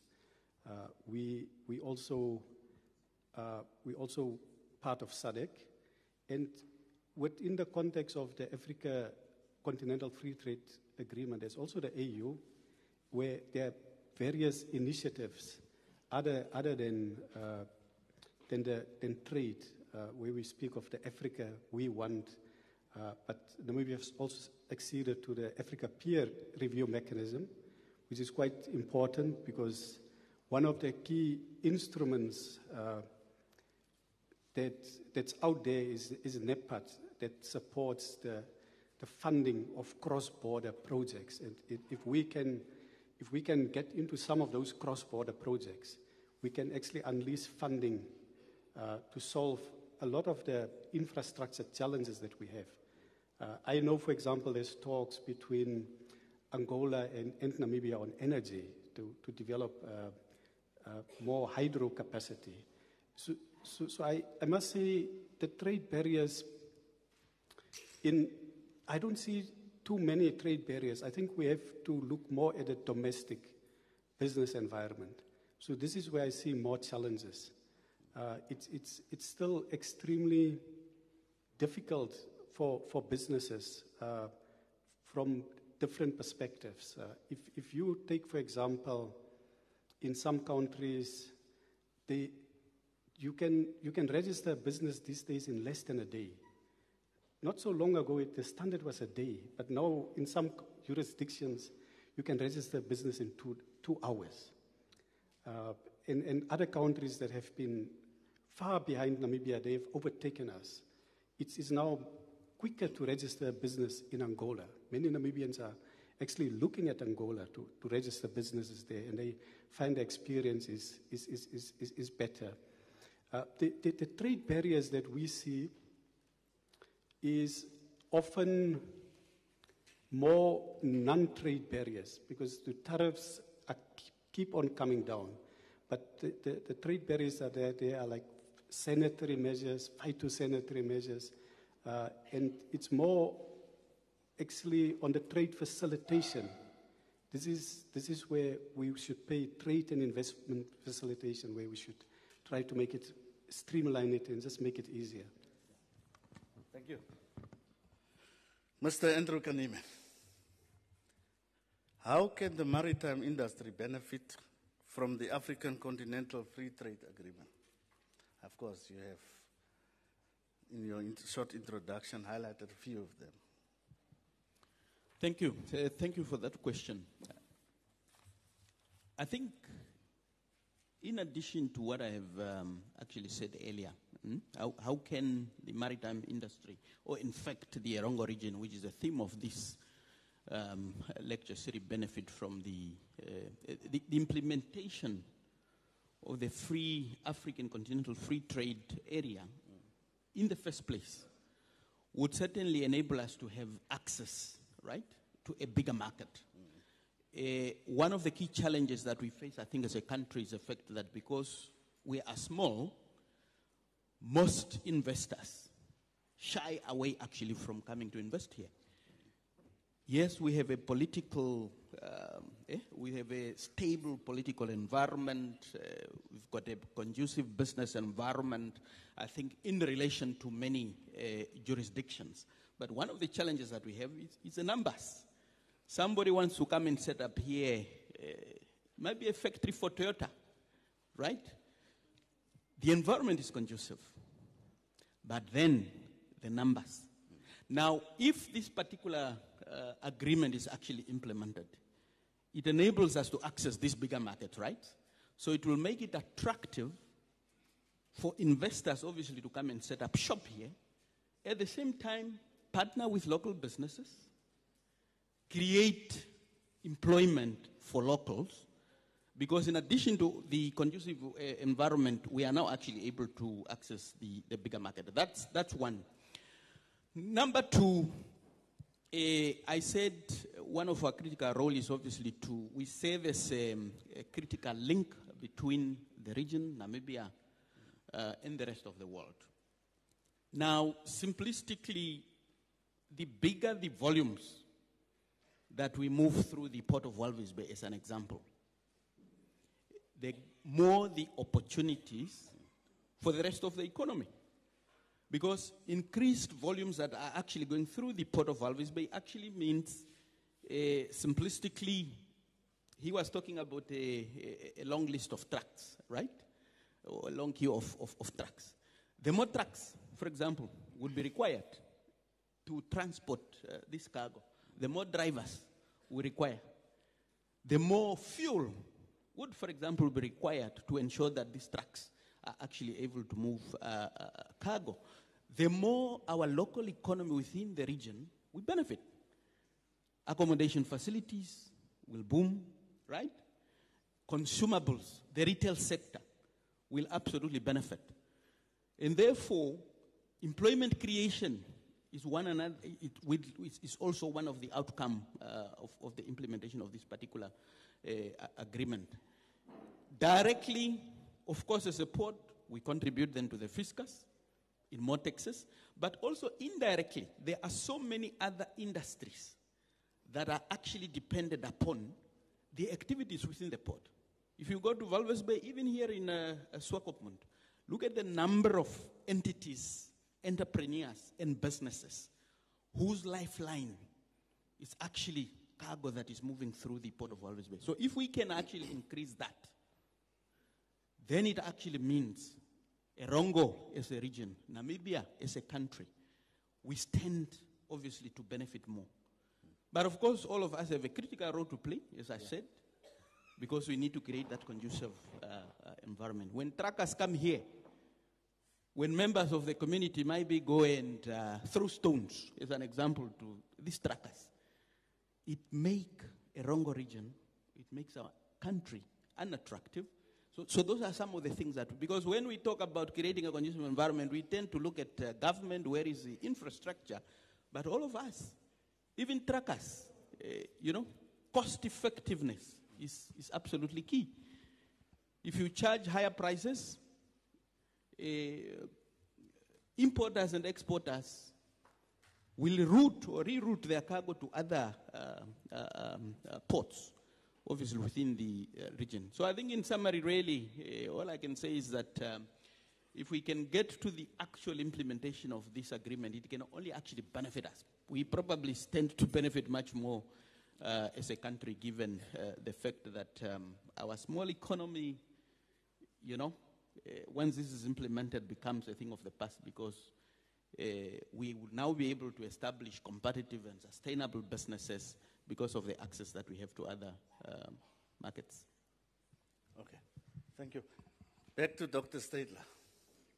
Now, there are fears of significant traffic revenue losses and an uneven distribution of costs and benefits are among the main obstacles on the continent's integration. What can we do to align all these things? Well, firstly, I think we have to tell people that those fears are unsubstantiated. I don't think there will be massive revenue losses. There will be, because tariffs have been coming down since the GUT, and we're at a level where we don't depend so much on revenue from tariffs. But where countries still heavily depend on revenue from tariffs, I think it's good then to look at a tax system in general. And here the concept of broadening the tax base is important. So if in the case of Namibia, we collect about almost 30% in relation to GDP of tax. And a part of it comes from taxes on trade. So Namibia is a bit better off. There are some countries, they depend heavily on the tax from trade. And sometimes it's linked to one commodity. So it will be up to each and every country to come up with a plan on how to diversify the collection and broaden the tax base. And I think Namibia here is already one of the countries that has shown that it can happen. But the collection and the broadening is one thing. Now, we must also look, you mentioned the issue of inequalities. So we must also look at the progressivity of tax, so that people that can contribute more should contribute more. And people that are not in a position to contribute, they should pay less tax. It would appear to me that in the case of Namibia, that our tax is relatively progressive. I think maybe we could bring more progressivity into the tax, but generally you find that apart maybe from the VAT, that where everybody is equal, that we have a progressive tax system. And my advice would be for each and every country to look at the tax system and to reduce reliance on on revenue from trade in goods in particular. We should also look at, sometimes we don't want to, we are critical, but we look at one of the taxes that the Namibian government has seen where the government is losing taxes through e-commerce. You set at your computer, order a book, boom, your book is here, and you don't pay tax on it. In other countries, you actually, the operator collects the tax on behalf of government. And so this is how you then replace your tax. As you see your tax is coming down from one source, then you replace it gradually. Okay, thanks. Mr. Boyce, what is the Walvis Bay Corridor Group doing to ensure that there is proper coordination between road, rail, sea, and air transport stakeholders, to ensure that strain is not put on one of the over the other, you know, and one is not to the detriment of the other. For example, we have a proper road network while the rail network is not yet there. Could you tell us, please? Yes, thank you. Yes, following an established track record that we've had in terms of corridor development, and here I must recognize our central government, our state-owned enterprises like Namport, Transnamib Roads Authority, Road Fund Administration, amongst others, who are part of the Walvis Bay Corridor Group, because we are a public-private partnership consisting of both public and private sector stakeholders to start with. So given that setup, we are fortunate to rely on our public entities in terms of policy and regulatory guidance and insight.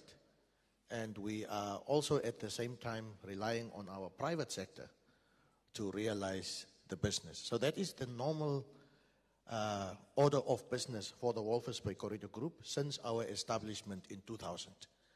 And we have been working with all the stakeholders in the public and the private sector domain to facilitate trade, to develop business for our ports and for our industries, and also to foster for and lobby for infrastructure development. Now, so that was since 2000. In 2011, with the advent of the formulation of NTP4, the Namibian government found itself at the crossroad to interrogate the previous NTPs, NTP 1, 2, and 3, who were largely focusing on mining, agriculture, and those kind of extractive sectors. But given the significant capital outlay and foreign exposure and shocks of these industries, we've not really seen a lot of broad-based kind of development in terms of employment, poverty reduction.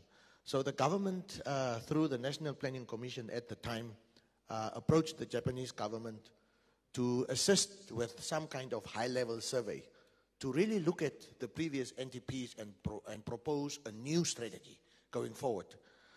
So the government then, with NTP4, to narrow the focus to only 4 priority sectors, being agriculture, manufacturing, tourism, and logistics. Hence, the development of the logistics hub master plan, which was basically now a new game plan for Namibia that we introduced with NTP4 in order to reduce our dependence on other ports and be at the forefront of providing a logistic solution to other neighboring countries. Before our NTP4 and before corridor development, most of our landlocked neighboring countries like Botswana, Zambia, Zimbabwe, DRC, and Malawi were largely dependent on South Africa and Dar es Salaam as the main traditional ports. So with Walvis Bay coming on the scene, we changed the landscape of logistics in becoming an alternative. And now I'm looking at Mr. Kanime, we're actually becoming a preferred trade route. In the beginning, we were just an alternative, but it took concerted efforts on both public and private sector to change that narrative and to really become a formidable player in terms of transport and logistics. So in terms of the master plan, just briefly on that, the master plan really identified priority investments in terms of the different modes of transport. So for instance, in terms of the road network, the master plan only identified some key sections from Swakopmund to Karibib and from Karibib to Oshiwaranko, because that part of the road network really forms the center of our corridors, where the bulk of your freight volumes are channeled. So the master plan was arguing that, yes, there are many other priorities for Namibia as a country in terms of NTB4. But if you cascade it down to master plan level, the focus was only on the priority sections in terms of road, and then you can do others at a later stage. In terms of rail, the argument was to upgrade the Walvis Bay Kransberg section, and there I must applaud our government because we have recently concluded the Walvis Bay Kransberg railway upgrade. And the others will obviously follow at a later stage. There are also some developments in the aviation space where Namibia is now talking to major players. There are some players like Air France who have expressed interest to start serving Namibia, and they are now negotiating the offering from the Namibian side. I was fortunate to participate in that meeting last week. And should a player like that come to Namibia, that will really connect us very well in terms of source markets in Europe and stuff like that. And of course, there are other players like Emirates and also the airline from Swiss who are also talking to us in that space. So finally, I can only say that the Walvis Bay Corridor Group, as the implementing agency of the master plan, is really coordinating the working groups of the master plan, because we have an implementation structure that was approved by Cabinet, which basically outlines working groups, and one of the working groups is road and rail. And there we essentially take stock of what has been done in terms of roads, what has been done in terms of rail, in order to give that kind of progress updates to Cabinet. I will submit there and stop there for now. Thank you. My last question to the last panelist, before I open up for the public audience to participate, to ask questions, clarifications, is to Mr. Tino Hanabeb. Hanabeb, what envisaged benefits will private power generators in the Erongo region accrue from the implementation of the Africa Continental Free Trade Agreement through the modified single buyer framework? Yeah, I think let me start by saying, before I get to Africa Continental Free Trade, is that what is that people want as citizens? People simply want security of electricity supply with no load shedding and no fears. And secondly, is the lowest cost for electricity supply. Those are the two things that people want. And every investor that wants to come and settle or put up their facility has that interest that they will get the required electricity at the connection point that they want. And when you look at Erongo region, we currently have access capacity or adequate capacity to be able, even more than close to 50 megawatt of additional capacity that we can connect any other person that currently wants. But over and above that, I've also indicated that between ourselves and NamPower, there is those projects ongoing to add additional 300 megawatts to the current capacity just within this region. If I talk about number, they probably have their own other projects elsewhere across the country. But when it comes to MSB allows contestable clients, those are clients that are having or using more than 1 megawatt of electricity to be able to generate their own electricity, about 30%. So the private sector or the IBPs through that can then participate to generate electricity to sell to those clients that are so registered with Electricity Control Board. And hopefully with them coming on board, there will be competition, and that might lower or reduce the cost of electricity. And therein lies the benefit to be able to attract the other investors that wants to come to our market to be able to get electricity at an affordable price, which is reliable. And I think we provide reliable and affordable electricity at this point in time. So I submit, Director of Ceremonies. Thank you very much. Now I would like to invite participants from the floor to ask questions, and those who are online to also pose questions. Before I allow, let me just have, I've got one from online that I quickly want to read, and I want the panelists to note. This is from an SME in Omaruru, Honorable Weather, and my brothers here. Namibia has a small population, and we as a country do not produce a lot of goods.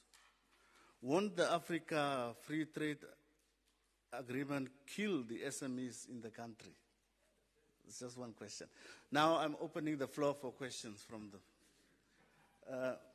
okay, that hand was up for a while. Thank you.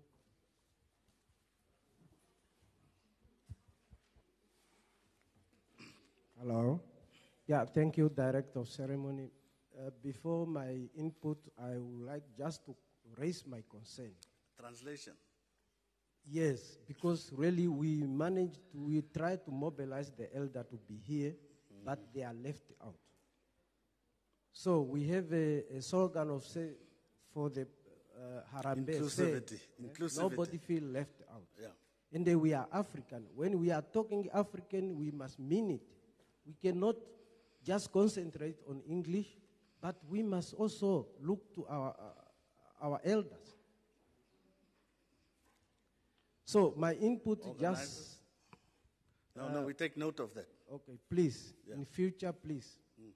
Okay, I would like just to add what... yeah. Esindapotosha shikucha oshionge shashifa utakarata to mobilize over kurupe. Kucha ovanu na vewe koshionge. Genge oshiongo shining bande mosala kan novanu. Sava a resident de tuliomo at blaming wakucha. We are not attending meeting. Please, in future our leaders we must consider and they remember where you're coming from. Yeah, Mr. Boyce touched very important point, specific when it comes to road network in the Erongo region, specific from Swakop to Karibib, Omaruru to Ochiwarongo. That road is not safe in terms of volume of truck.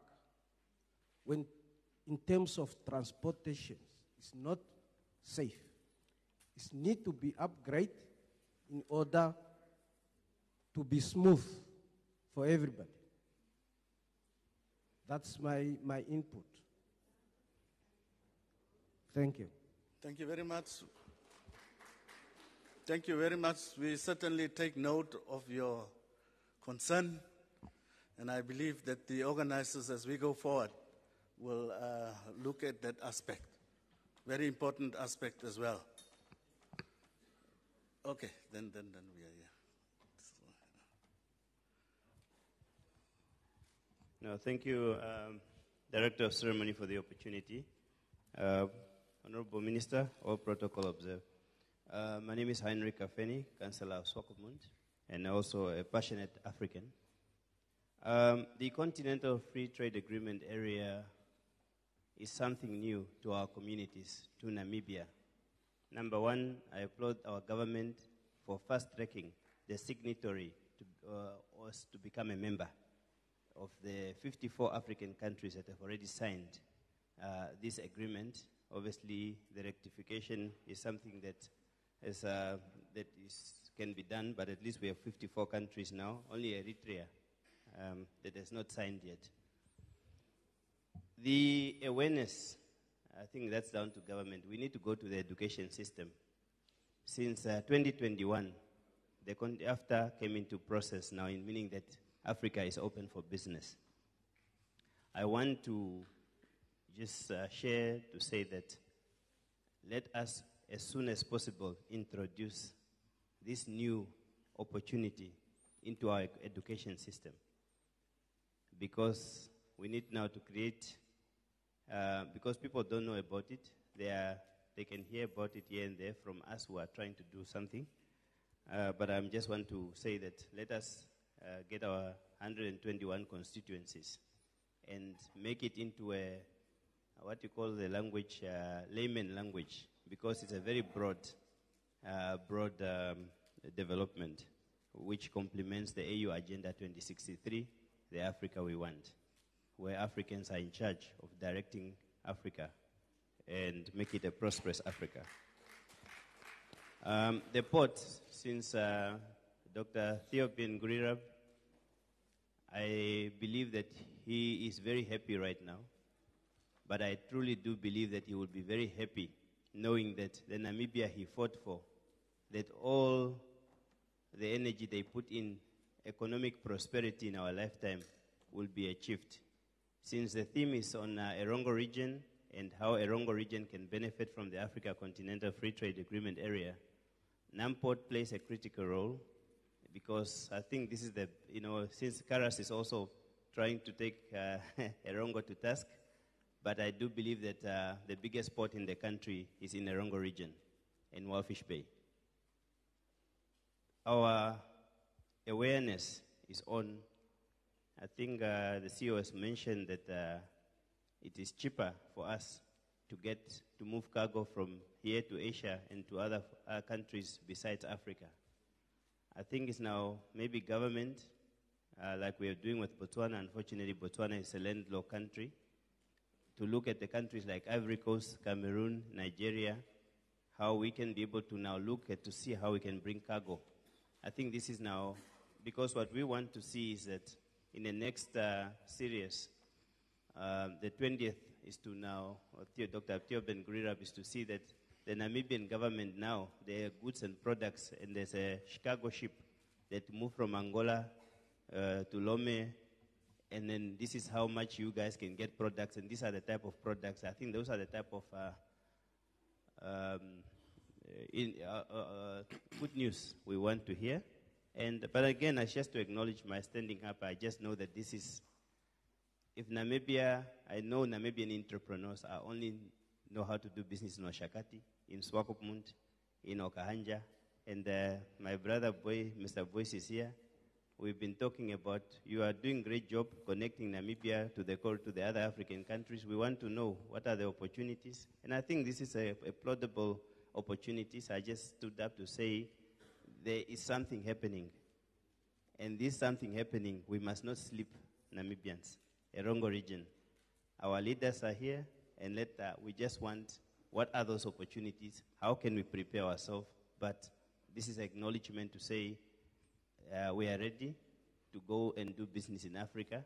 We want to unpack these opportunities. Hence, obviously, through the Africa Economic Leadership Council, we have started an initiative that is focusing on unpacking the continental free trade and the opportunities the continental free trade has for our people and more training. But thank you very much. This is just an input, awareness and education, and the port, how it's playing a critical role for the trade. And obviously the trucks, how do our people move goods from point A to point B? And that's what our people want to know, and that's where the money is. So thank you very much. Thank you. We would now come over to this side. Honorable. Thank you so much. My name is Roger.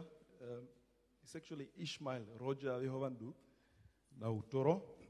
I'm from the river town of Omaruru. Now, I think primarily one should really commend the efforts and the endeavors of government really towards the realization of bilateral, agreements and the geopolitical endeavors towards the total elimination of the barriers to intra-African trade progressively. Also, towards the promotion of liberalization and so on. Now, what I have noted is that hypothetically, and I think, well, it's a good thing, since the inception of the African Continental Free Trade Agreement, birthed on the 21st of March 2018, and then inception on the 30th of May 2019. We had about, out of the 55 African countries, states, 54 signatures, isn't it? And then, thus far, only 43 countries have deposited their instruments of ratification. Now, my question is, how do we strike a balance in terms of the significance of tariff revenues, losses, and the uneven distribution of costs and benefits to all partners? My second question, before the last one, which is the third question. We have the issue of Gungula. Is it Gungula? It's Gungula, eh?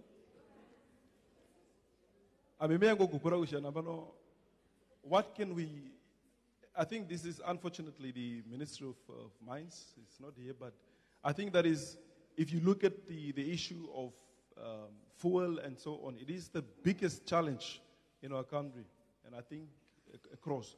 So what is there? What can be done? What can we do? What perspective can we create for us to also benefit from that, from the fuel that is coming from Angola?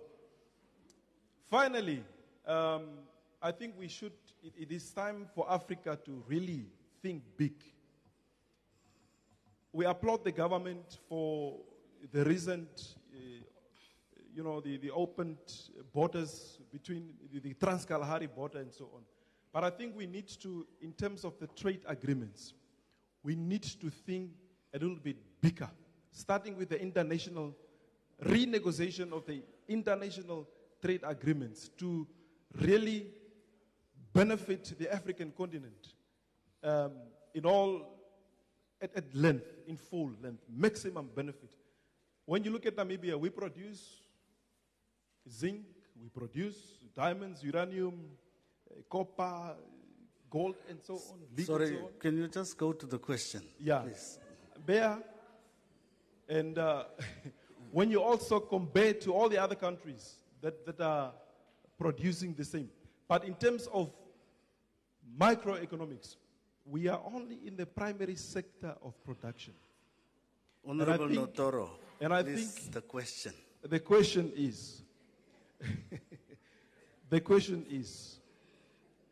is it not time for Africa to really look in terms of the renegotiation of these international trade agreements so that we do not only benefit from the primary sector of production, so that we can migrate to secondary and further and further? Thank you. Honorable. Can we stick to the questions, please? The speeches has been done. Let's go into the questions. Thank you, sir, for this opportunity. I think my question is very simple, and I'll bring it in layman's term.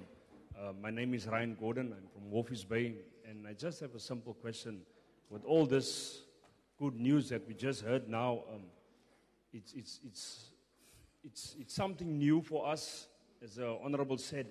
And my question is this: see that there's opportunity and a door that has been opened for Erongo eventually. What will our youth benefit from this? Why I'm asking this question is, as soon as opportunity arises in a certain place, the youth and people are coming all over to grab this opportunity. And the youth of Erongo are being left out again.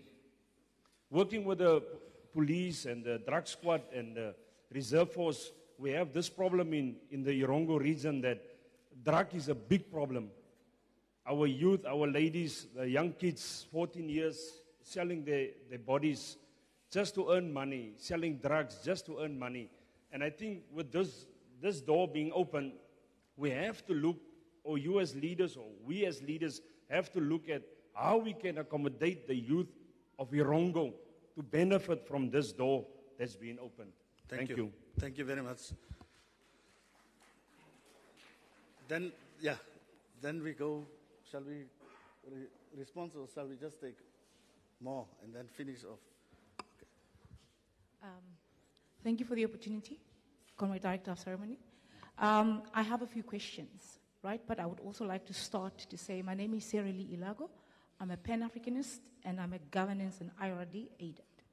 Thank you very much. So I would like to share in the sentiments of Dr. Seidler. He has really, really submitted a mouthful, submission, and I hope that not only are our leaders listening, but I also hope that we as community members and the local leaders, the local authority councillors, the constituency councillors, Office of the Governor have taken great notice on how we can improve our region of excellence. Thank you. So the first question is, looking at Africa's history with developing frameworks and abandoning them along the way, the Abuja Treaty, Agenda 2063, and now we are with AfCFTA, yeah? What mechanisms does Namibia have in place to ensure a successful and beneficial inter-trading amongst Africa, or at least within SADC? That's the first question. The second question is, what is prohibiting? I'm basing this question on the submission of Dr. Seidler again. What is prohibiting SADC towards, or going towards, or moving towards a common currency? One currency in SADC. What's prohibiting us? The third question is, I know we're talking about intra-trading in Africa, but what mechanisms has our government put in place to promote domestic trading within Namibia first? What are our products as Namibians that can benefit the north, the south, the east, and the west that we haven't traded amongst each other? One of the things that I want to bring up as an example is fish. Fish is expensive. It's a Namibian product. It's harvested here, but it's expensive. How can northern Namibia, eastern Namibia, and southern Namibia, and even within western Namibia, benefit from that? The fourth question is, and I would like to also cement what the previous speaker just asked, the youth industry. We are hearing about so many different industries that are being created in Namibia. But what about a youth industry? Because what role are youth expected to play? Are we only voting mechanisms or not? How can we add value? How can our governments not elbow us, but how can they make us equal partners so that we can, collectively grow the Namibian economy? The fifth question, I'm sorry, but I have to ask these questions. What M&E mechanisms are in place in terms of green hydro energy that can ensure that locals benefit? Namibia has been greatly blessed with so many natural resources, but our locals and our people on the ground aren't really benefiting. And of course, we applaud our government. I mean, if people that are traveled in Africa will tell you that Namibia is paradise, but how can we make it better paradise for our locals? And my sixth is more of a congratulatory statement. We have in our midst, and I say this not because I want to, be funny, but I think some of these things should be, put on address.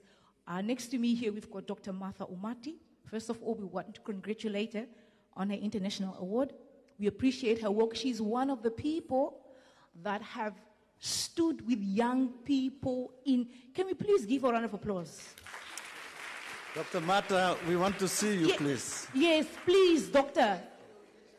This lady has stood with... Dr. Umati, please stand up. I know I'm putting you on the spot, but sometimes it's important to acknowledge people while they are still alive, while they can hear this. Doctor, please stand up.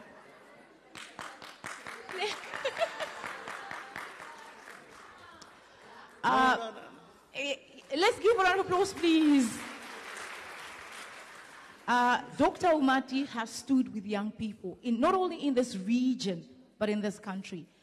We, as the Pan-African Renaissance, we have greatly, greatly benefited from Dr. Umati. She has promoted, she has, really, really empowered young people. And as Erongo region, the mining sector goes unencountered in this region. We are not genuinely aware of the contributions that the mining sector, in terms of the CSI, what is the mining sector actually contributing to Erongo region?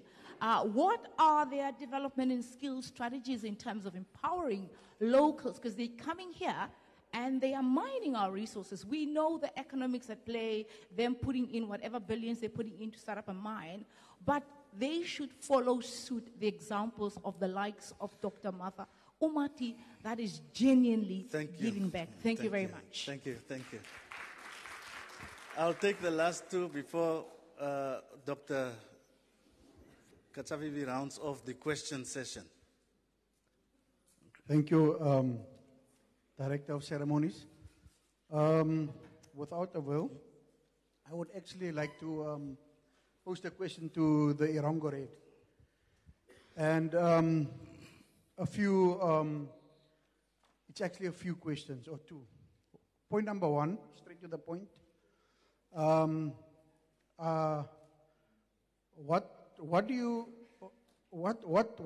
are you going to, or what are you doing in connection with SMEs that start off with businesses and they, at a later stage, they cannot pay their bills, or they cannot afford, or they just need a helping hand from especially the Erongo Red or the electricity, to pull them through certain periods of where they are going through certain things. Is there something in place, like I can say example, say Namport, they do social investment. It's a social thing. They also do other things. But from the Erongo Red, what are you doing in connection with these things? And the reason why I'm posing this question to the Erongo Red is many businesses have failed because a lack of information from the Erongo Red. Me personally, I've learned a lot through certain consultants where I made effort to go to them, got information how systems work, and also when you don't have money, what to do with a 3-month payment and all these things. So is there anything in place from the Erongo Red to help these SMEs in terms of when they go through a certain period of maybe not paying, instead of just putting off electricity? Is there something in place for that? And just a straightforward question to you. Thank you. Can we limit the questions, please? And please note that we are having a live broadcast and our time is very limited, so we need to scale down. Thank you for the opportunity. My name is Brian Tudembeo, and I'm also a Pan-Africanist. I appreciate the panel informing us and teaching us a lot of things that I didn't know. My question is simple. Out of respect for your time, I just want to know, Dr. Steytler, is there anything or a platform where a layman like me can go and maybe be linked to the potential of countries, different entities in different countries selling certain products under the Free African Trade Agreement, where you can easily partner up with other businesses like yours for trade purposes? Is there a database in place? And is there interim or segmented solutions that will enable the trade agreement to actually function? Because as good as it sounds, it's very difficult to make it work between so many countries. That's the first question. The second question is for the Minister, Honorable. What can government put in place to support our suffering masses in terms of subsidized food system. For instance, in Venezuela, we had a place or condition where the government subsidized mice and oil, certain foods, to make it affordable for the suffering masses. A lot of our people are currently suffering, not having enough food. Surely some of the taxes can be diverted. Is there a possibility that government can look at subsidizing, even if it's just milli meal and something else, so that the farmers can produce at a lower cost and our people can, with a $20, at least feed themselves for a day? Thank you.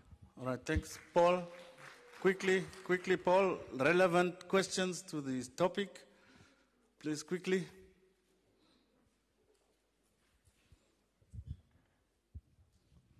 Thank you, Director of Ceremony. I stick on the protocol observed. My name is Paul Tangeni Jambula. I have a few points here, but most of them are not small contribution or comments and questions.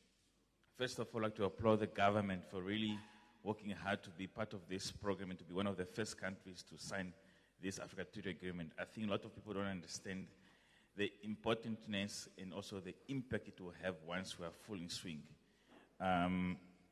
So on that one, I would just like to point that it's now maybe for us as a country to organize ourselves properly to know which sectors we want to maximize to benefit from our local economy to benefit now through this trade agreement, and which sectors to protect.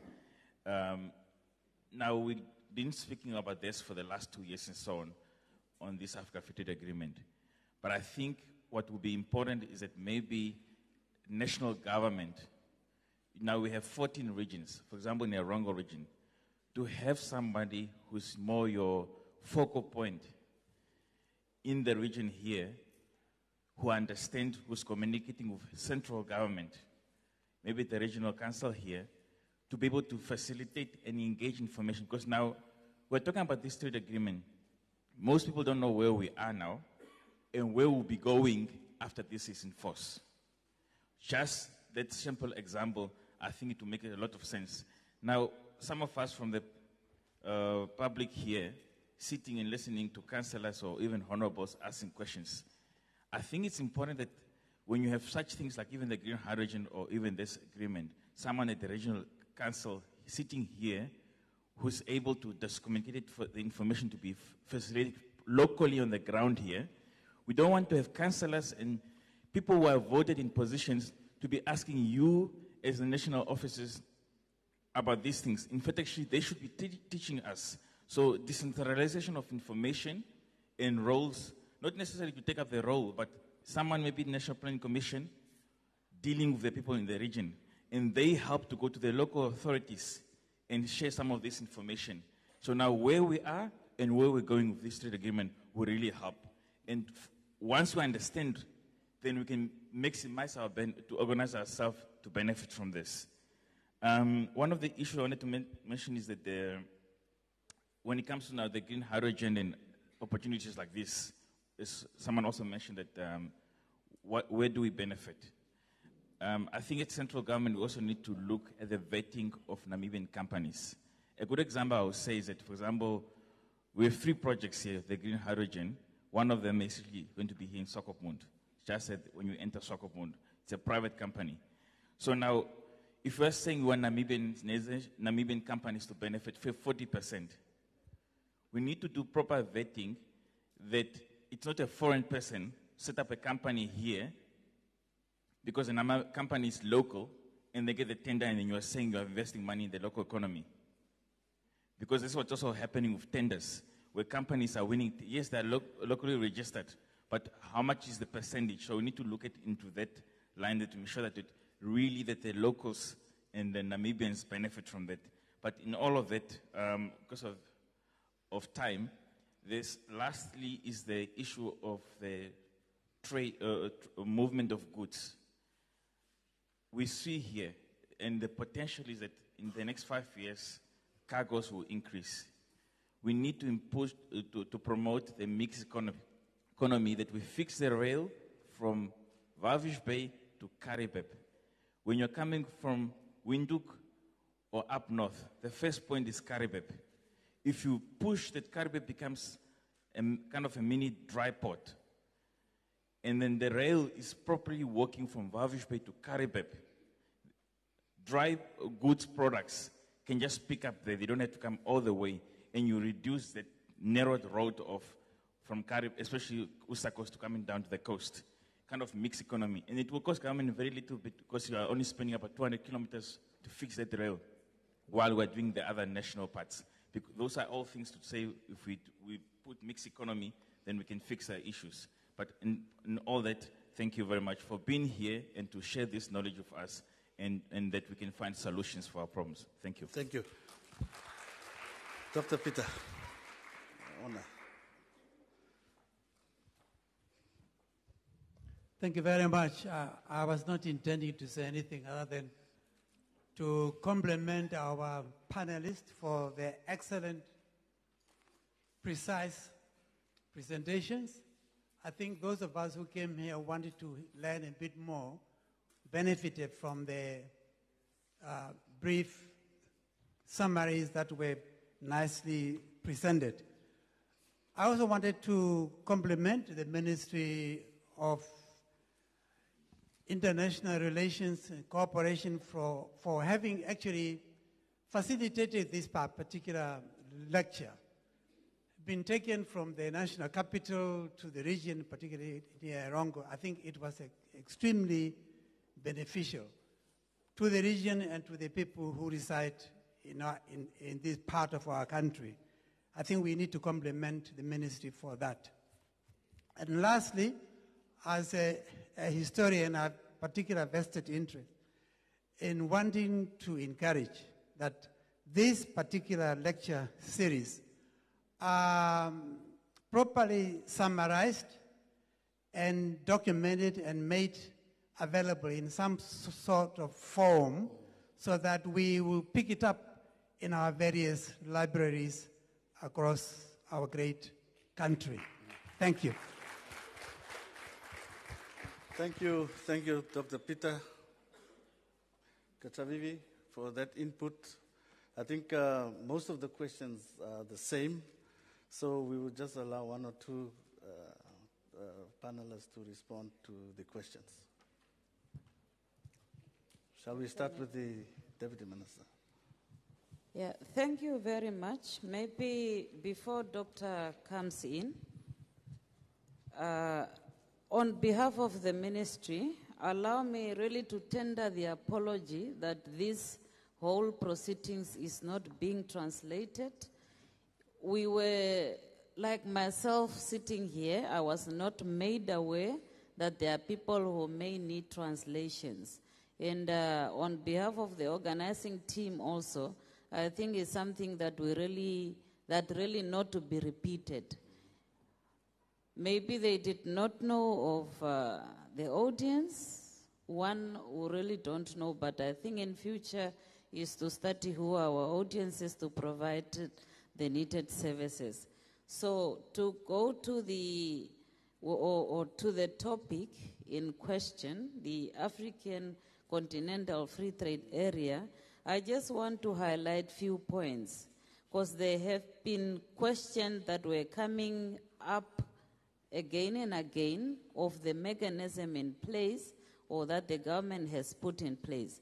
I think in my opening statement, I have indicated that this is a newly established instrument across the continent.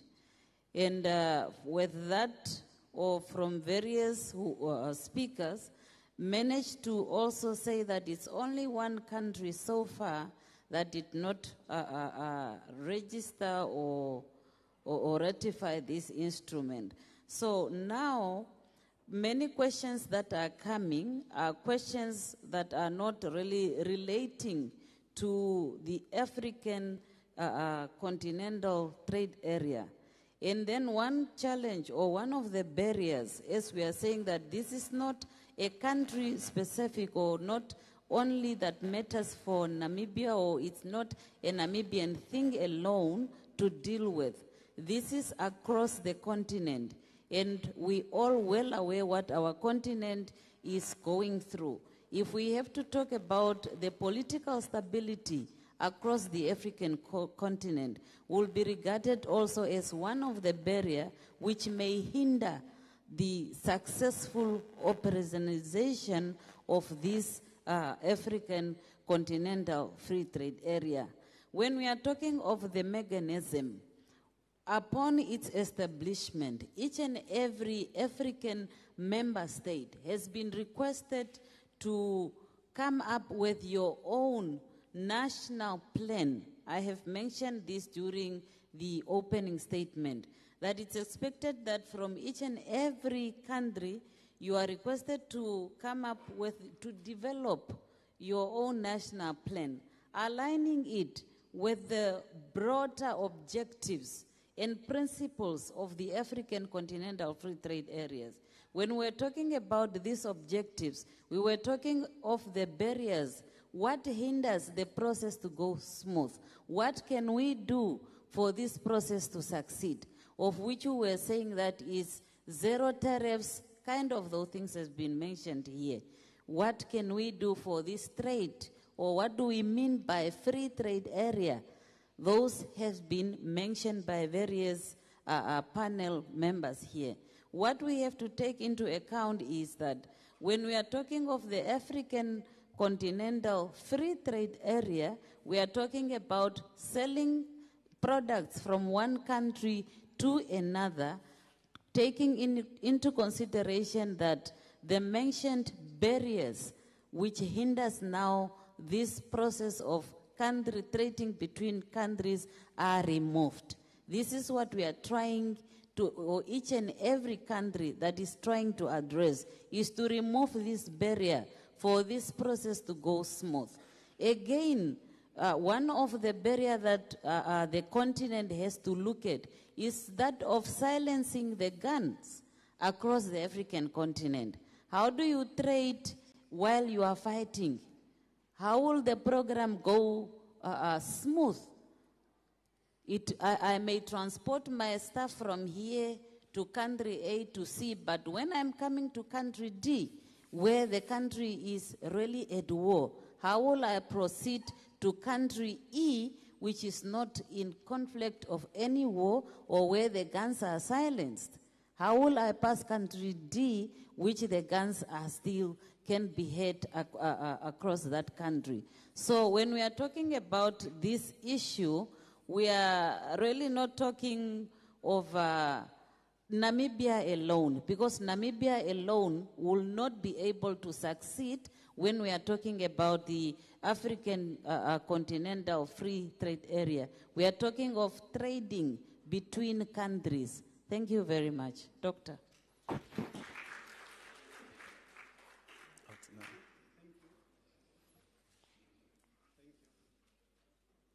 Thank you. I must say that there were so many questions, and they are very profound.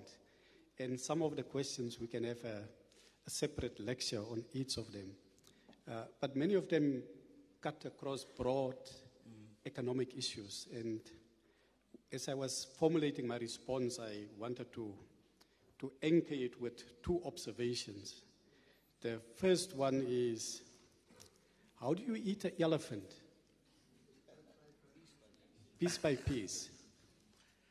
And the second one is an observation I wanted to make. I say charity starts at home. So often we want not to eat the elephant piece by piece. We want to start by eating the whole elephant. And then things become so complex. So how can we simplify it? If we want to promote trade, for example, we have made very good experience with Botswana. So that's piece by piece.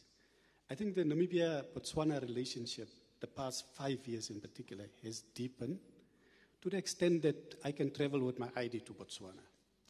And we see the Botswanas are coming to Namibia for holiday. They like the coast. So it's working. We have now the 24-hour stop. So it's working. So why can't we replicate that model also with Zambia? Yeah, we just start with Zambia. Forget the DRC and further up. And then what prevents us from doing the same with Angola? Our Namibian companies are already going to Angola. I can give you big names. They are saying they like to do business in Angola. Angola has recovered. We have a history of trading with Angola. The Kuka shop comes from Angola, from the Kuka beer. So we have a deep history with Angola. So why can't we engage in the same way and we formalize it a bit? And if we work with Angola, we can actually tackle the red line issue much quicker. And Zimbabwe is also here, and Zimbabwe already has a dry port. And I say, okay, let's focus on those three countries for a while, and we see how can we stimulate trade, just for them. At the same time, we can still look at broader issues, the top continental issues and also the global issues. But look, the Erongo round of trade has been negotiated forever and ever, and it's not gonna be concluded anytime soon. But we can do something with our trade, with Angola, with Zambia, with Botswana. In fact, trade between Namibia and Botswana has picked up significantly, partly because of the diamond arrangement with Botswana. And so we have models that we can work on. Now, say, charity starts at home. So what is there that we can do? And I just want to make one correction. Like, I didn't want to come across as promoting regionalism, because I think we should also guard against promoting regionalism. This is a Namibian issue, you see, and regions must hold hands together. And there, somebody had a very, very profound question on how to promote domestic trade then. How do regions work together in a more formal way? Because the question was more specific. What barriers are there? There's really no legal barrier. Because when Namibia became free, people and goods can move freely with the exception of meat. Yes, and we must also have that meat. And to some extent, we can also get the meat if it's quarantined. And so there's a bit of movement, but we have to allow meat to come, meat from certain regions to come also to the Erongo region, just as fish will go to that region. So I think there's some things we can do about it. But why that question is so profound for me, if you look at the United States of America, they can account for GDP by state.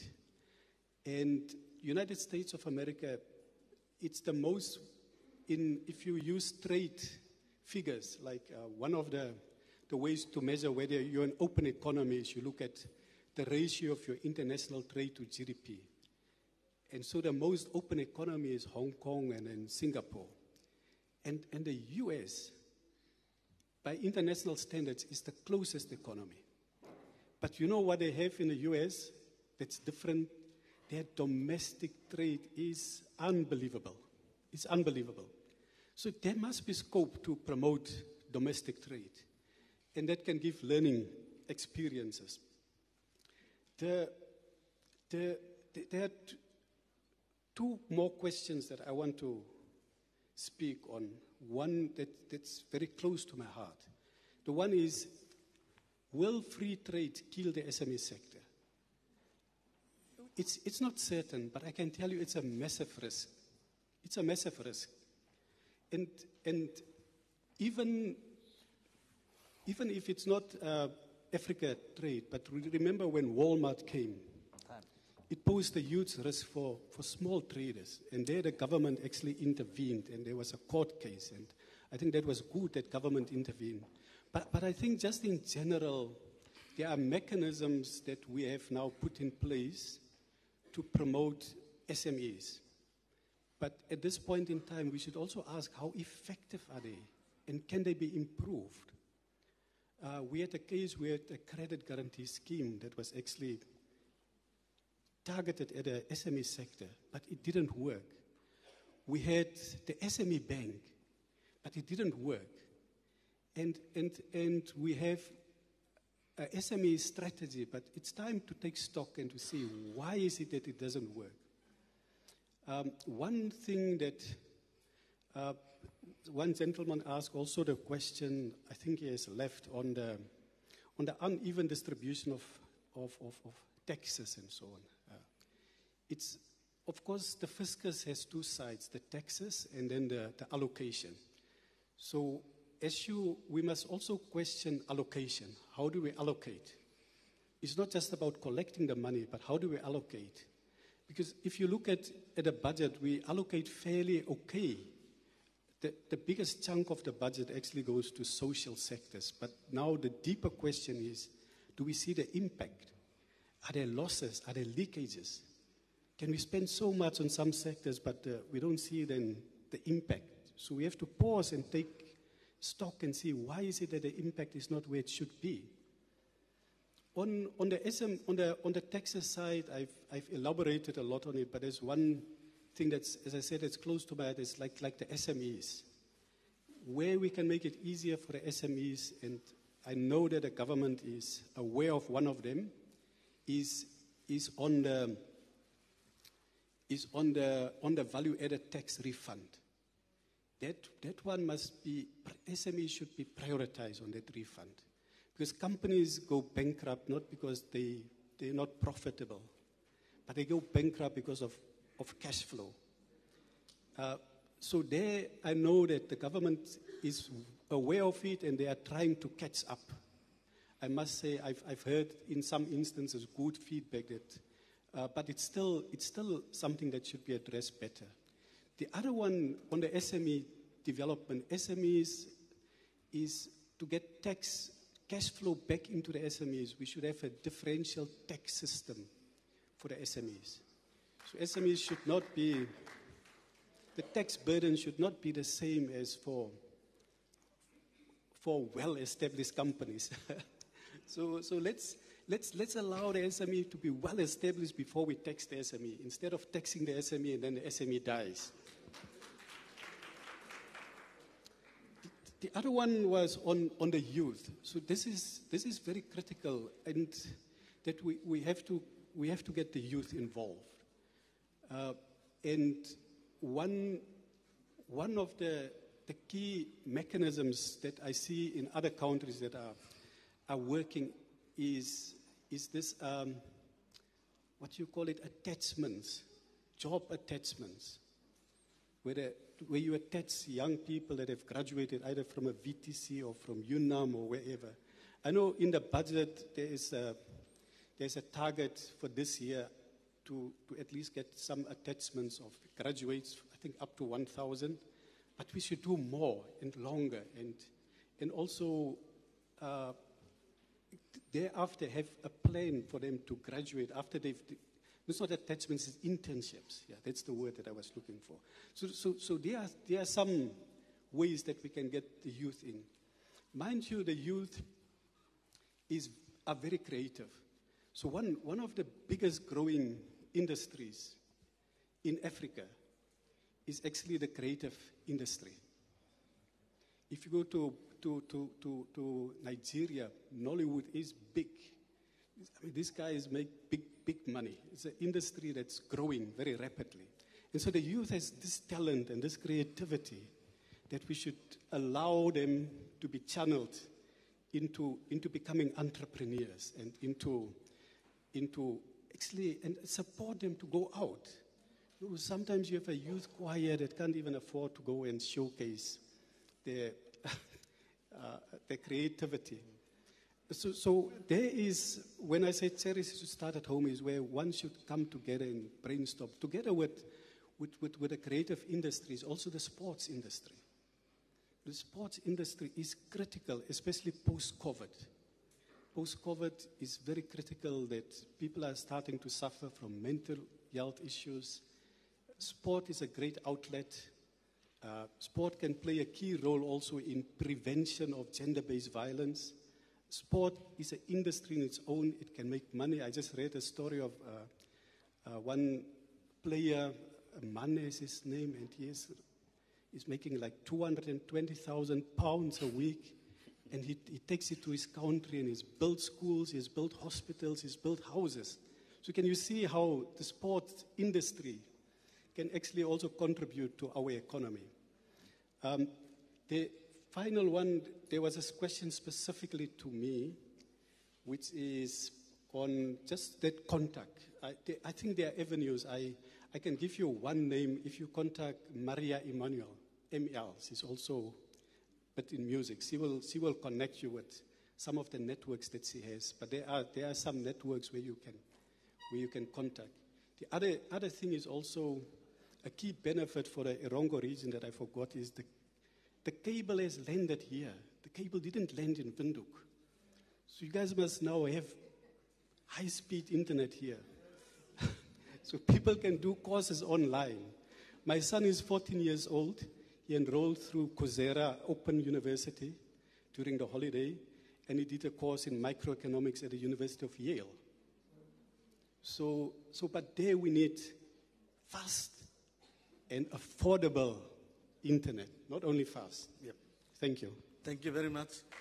I think the bulk of the questions was answered. We have 3 minutes left. 3 minutes. 3 minutes. We'll start with him, and then we'll finish at home. Yes, thank you, Director of Proceedings. I'll be very brief. I think it is just prudent and befitting for me to also offer some level of response on the concerns raised about the narrow and unsafe road between Swakopmund, Currieburg, and Oshiwarongo. I'm pleased to inform the audience that the Roads Authority, the custodian for our road network, has recently concluded a process, the adjudication process, for the upgrade of the Usakos Currieburg Road to a design layout that is often referred to as 2+1. That is the same design for the Currieburg Okahanja Road. So that road will be upgraded to the same standard as the Okahanja Currieburg Road. So that is essentially what we mean with road upgrade, which is basically some sectional passing lanes that you have on both sides of the road, as well as a broader paved road shoulder. So that's one. The design, detailed design for Swakopmund, Usakos has been completed. Feasibility studies have been completed, and there are now efforts to raise the necessary funding over the next 2-3 years to complete that section also to a 2+1 design layout. So that will obviously support your mining industry and many other industries who are primary users of that road. The same applies for Currieburg Oshiwarongo, where some light rehabilitation has started, but there are also plans to upgrade that section of the road to a 2+1, which is actually outlined in the logistics hub master plan. And finally, the railway side, the Walvisbay-Kransberg, as I've mentioned earlier, has been completed. Detailed designs are currently ongoing, supported by the African Development Bank, for the Kransberg-Tsumeb section of our railway network. And once the study has been done and obviously it proves feasible, government will then work with the African Development Bank to also upgrade that line. So I'll stop there for now. Thank you. Mr. Tino Anabe.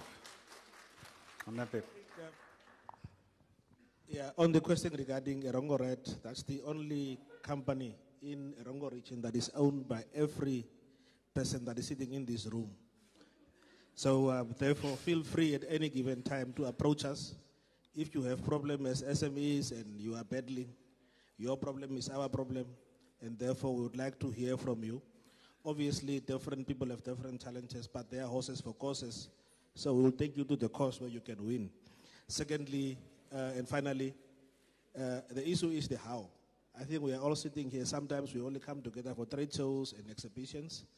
But I think maybe it's time that not only here, but through your office and the leadership of the various towns and the councils, we as the representatives of these institutions, myself, Mr. Kanime and others, that are also not here, BIPA, we can all come here to be able to have 2 or 3 day summit, just to explain what we do and also to talk about the how, because we know the what. The thing is, we need to talk about how you can benefit from this AfCFTA and many other things. So with this, I submit and thank you. Thank you. Honorable Zanele. In conclusion, I just want to touch quickly, just to add where Dr. Statler has ended, with the question of whether this free trade agreement has been introduced to come and kill the small, medium enterprises.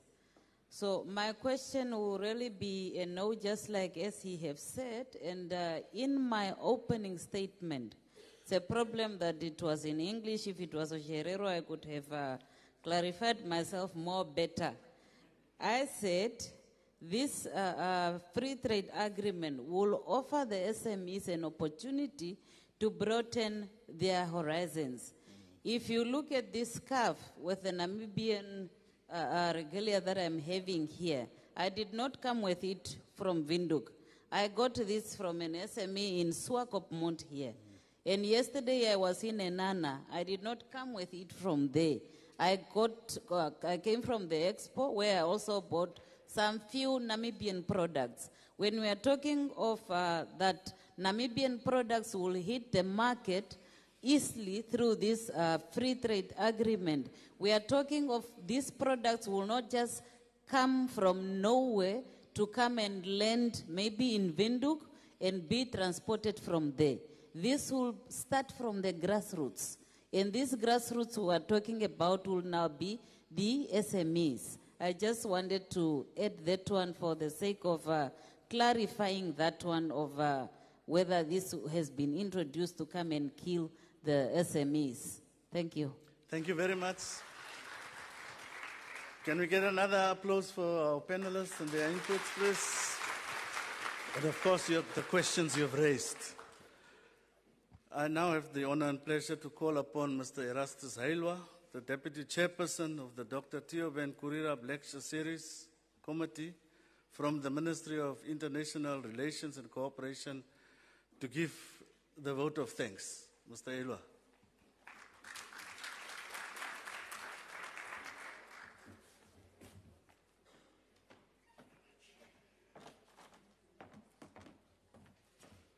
Good afternoon once again. I was here earlier, so it's been a good 3 hours of engagement. I have the easiest task of the day, really just to thank our participants. So let me start by thanking our Honorable Deputy Minister for making time in a busy schedule to come and address us and be with us, so truly appreciate it. Furthermore, we had great panelists, great discussions, lively information, and really this is a platform that we have in mind. So when we created the DR.THEO-BEN GURIRAB Lecture Series, is to engage the public and have such discussions and really build on our knowledge.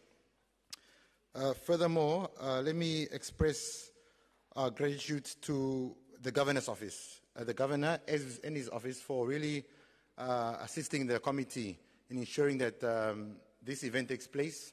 So his office is really assisted us in ensuring that this is a success. I will continue to thank our partner throughout this series, the NBC. The NBC has been with us through the 19th series.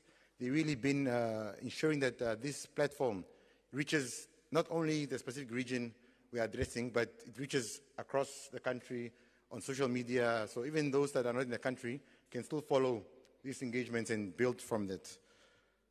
I will then be amiss of me if I do not thank the committee members and the volunteers that have been working for the past 2 weeks to ensure that this is a success. So really, I appreciate my colleagues in the ministry and so forth, and the volunteers who have been putting in efforts to ensure that we are having such an engagement. Finally, but not least, let me thank you, the audience, for really making time. It takes a lot of commitment to be with us for 3 hours just to listen and to engage. So really appreciate you coming, especially the youth, that you are here to engage and listen and see how best such a platform can benefit you. So again, this is a continuous process. It's not a once-off process. As alluded to earlier, we have reports. So each of the series has a report. We prepare a report.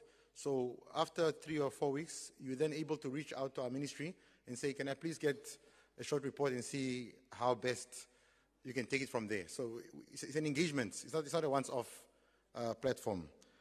Finally, in absentia, I would like to thank our speaker who just left us. It's really appreciating that a senior person in our government makes time to attend this, as well as our councillors from all municipalities of the Erongo region, political parties that are present here today. Really, it's really encouraging that we have such engagement from all corners of life in such an important agenda.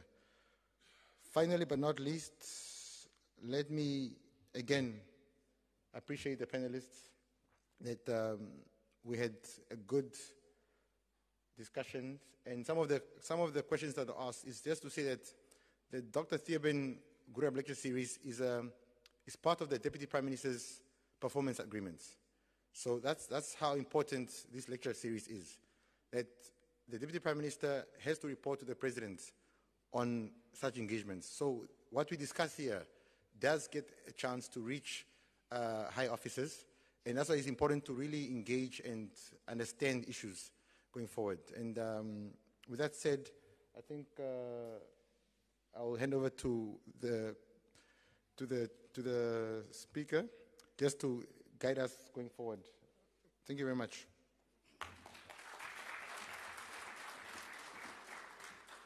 Thank you, Mr. Hailwa, for the vote of thanks.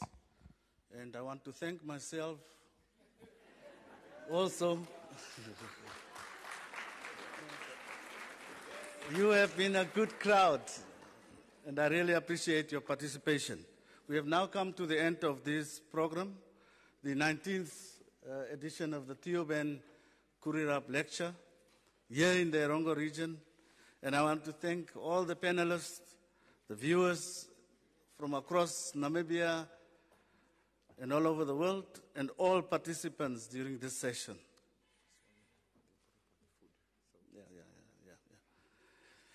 You have truly made this discussion really fruitful. And I must also acknowledge that one of the omissions was our chairperson of the Erongo Regional Council and our regional councillors also present here. Ladies and gentlemen, we have now to sing the anthems. Thereafter, I'll invite you for a few snacks. Thank you.